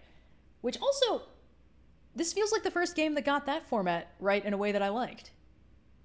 Which format? The random documents and audio logs. Yes. You know, like we'll write the whole background, and then we'll just chop it up into pieces and scatter it around the environment, and the player will search through and find them. And they did that with the memories, but I think what worked is that there were only 12 of them. The locations were actually laid out pretty simply, and it told a single cohesive narrative rather than like just a bunch of random little half snippets of interesting world building facts somebody thought up, which I guess they hid that in the Hyrule Compendium notes, because whenever you take a picture of anything, it's got fun facts. Anyway. This does make me want to go back and watch all the cutscenes for Age of Calamity, because even though it is written far less well than Breath of the Wild, the characters are kind of the most obvious versions of themselves, if that makes sense. There's really none of the subtlety that's in Breath of the Wild. It is cool to see a point in time when everything was okay, and then B, see more of the Zelda Link dynamic, even if again it is an unsubtle version of what we have implied through Breath of the Wild. It is genuinely very heartwarming to actually like be able to see the moment where like Zelda's love for Link activates her powers and then it works. Yeah. And then everyone is actually okay, because true love does in fact save the day in that story. I like that a lot. Yeah, I mean, my beef with Age of Calamity's existence has very little to do with the good parts of the writing in it. But I do think that one of the things that Breath of the Wild practices is the art of restraint, in that it does not chain together everything. Like, none of the memories are exactly congruous with each other. None of them pick up where another one left off exactly. So you end the game with like a bunch of snippets of what happened, but you still don't know the full story. And there's a lot of benefit to that style of writing, where you imply things that have happened without having to say in so many words what exactly they were. But I think when you're the writer, there is also a temptation to tell exactly what happened, because that way nobody will get it wrong. This is on my mind. I was recently rewatching the H-Bomber Guy video, Sherlock is Garbage and Here's Why, because I find it cathartic to like watch that every 6 months. And he has this discussion in it about how Stephen Moffat, as a writer, really likes implying interesting things that happened in the past. But when he has to actually write a full plot of something where he has to explain what those interesting things were, it just kind of goes off the rails, because he really likes explaining those things, even though that kind of ruins the impact of the subtle implication in the first place. And it feels like that's almost what happened when they went from Breath of the Wild to Age of Calamity, because they were like, Breath of the Wild, great, we've got little hints of who these champions were in life, and now in the whatever the fuck Hyrule Warriors is, reskin of a completely unrelated game, you'll be able to see the champions living and thriving as the most flanderized, oversaturated versions of their personalities we could get. And it's like, okay. Yeah, that's a valid criticism. I mean, I haven't played the damn thing, so this is all just me, talking out of my sass, but whatever. Oh, man. I like this game. It's a good game. I'm excited for Tears of the Kingdom. Oh, man. There was a, what was it? 1 week. Just barely more than 1 week. 1 week. Video I watched. Yeah, Age of Calamity is very fan servicey. That's pretty much exactly it. I remember. It was Inside Games. They just had a video come out like yesterday that was like, Tears of the Kingdom performs terribly, and I was like, oh no, and I started watching the video, and they're like, everyone says Tears of the Kingdom is awesome, but sometimes the frame rate slows down, and I was like, okay, guys. I like and respect your journalism, but please don't scare me like that. Yeah. Chat would like to know if we plan on streaming Tears of the Kingdom. I imagine not immediately, but actually, we were talking about this yesterday. Oh. So we have this habit of doing like a really big charity stream in the summer where we get like as many of our friends as we can call up, and they'll just like cycle in and out as one of us streams for a ludicrously long period of time, which, you know, not to brag, but I've sort of worked up the stamina for at this point. Yeah, I mean, it used to be like, oh, we're going to stream for 8 hours. Oh, God, what a trial. And the Red's just like, amateurs. We'll just have Red do it, and then it's all fine. Yeah, exactly. Just let me carry, and we'll be fine. So we discussed doing that as the Tears of the Kingdom one. I'm remembering this conversation now. Yeah. So the idea is that basically I'm going to hold off on streaming any Tears of the Kingdom until we do that, just because, you know, it kind of makes it a little bit more exciting, don't you think? And also for the sake of being able to get our own playthroughs in, so we're not like getting led around by eager people in chat when we don't even know what we're like looking at. Yeah, exactly. It gives us time to experience it fresh first, and I think that'll be probably the best way to do it, because that also means we won't be spoiling it for people who didn't necessarily pre-order it or get it super early. So the rest of May is probably going to be a little bit chiller on the streams department, because I've been having a lot of fun doing this, but also I think this is the right amount of game streaming for any given time. I don't think we need to immediately pile into something else. This was a great like 7 or 8 stream series. Playing Tears of the Kingdom, and then you'll just see Red tweeting about it. Yeah. I'll try to keep things spoiler free for like the first. Just like vague posting a set of coordinates on the map and 5 exclamation points. Oh, that's genius. I'm definitely doing that. But yeah, so the idea is that when we do the summer big charity bonanza, whatever, I'm basically probably just going to start a fresh file of Tears of the Kingdom, and we're all just going to have a funky, fresh, good time with it. Yeah. It'll be fun. We'll chat with some friends who probably also have played the game, all that good stuff. As soon as I asked this question, I remembered exactly the conversation that we had. Ain't that how it goes? Yeah. So, but yeah. All right. I think this was great. Yeah. I think this is probably a good chill place to wrap this bad boy up. So, hope everybody. 11 streams. My bad. I got it wrong. I guess 7 or 8. We're on 11. Damn. Sorry. I'm considering the possibility. It might be a good idea to make a little playlist for them. Just now that now that it's done and there's like a decent number of them, if people want to watch through them all. Maybe I can go through and add little numbers to the thumbnails. Anyway, yeah, this was really fun. I hope people had a good time. This game is always a joy for me to revisit, and revisiting it with company was extra fun. There was a lot of stuff I found in this playthrough that I've never done before. But yeah, we will. I mean, obviously, we'll see you on Friday in the next regular video, which I think this is a good one, actually. I think this is a really fun one. I mean, they're all good. Oh, it is. I try to make them all good ones, but I think this one's an extra fun one. I'm excited for this one. Yes. Anyway, so yeah, I guess we will... Patrons know what's up. Yeah, patrons know what's up. Oh, yeah, they do. It went out to, like, yesterday. Anyway, so yeah, thank you all for tuning in and donating to the extremely worthy cause of the ACLU. If you're watching this in the VOD, the fundraiser will probably still be up for like 2 more weeks from point of upload. 2 weeks. So always a good time to donate. If we do improvise some other like wacky game or After Dark stream, we can carry over whatever goal we assign for fundraising. Anyway, this was fun. I think I need to sleep a little bit more. Yeah, do that. But yes, all right. Well, I need to go buy AA batteries. Yes, the AA batteries saga we were discussing before the stream. Anyway, my keyboard is at 0 energy. I like to type things.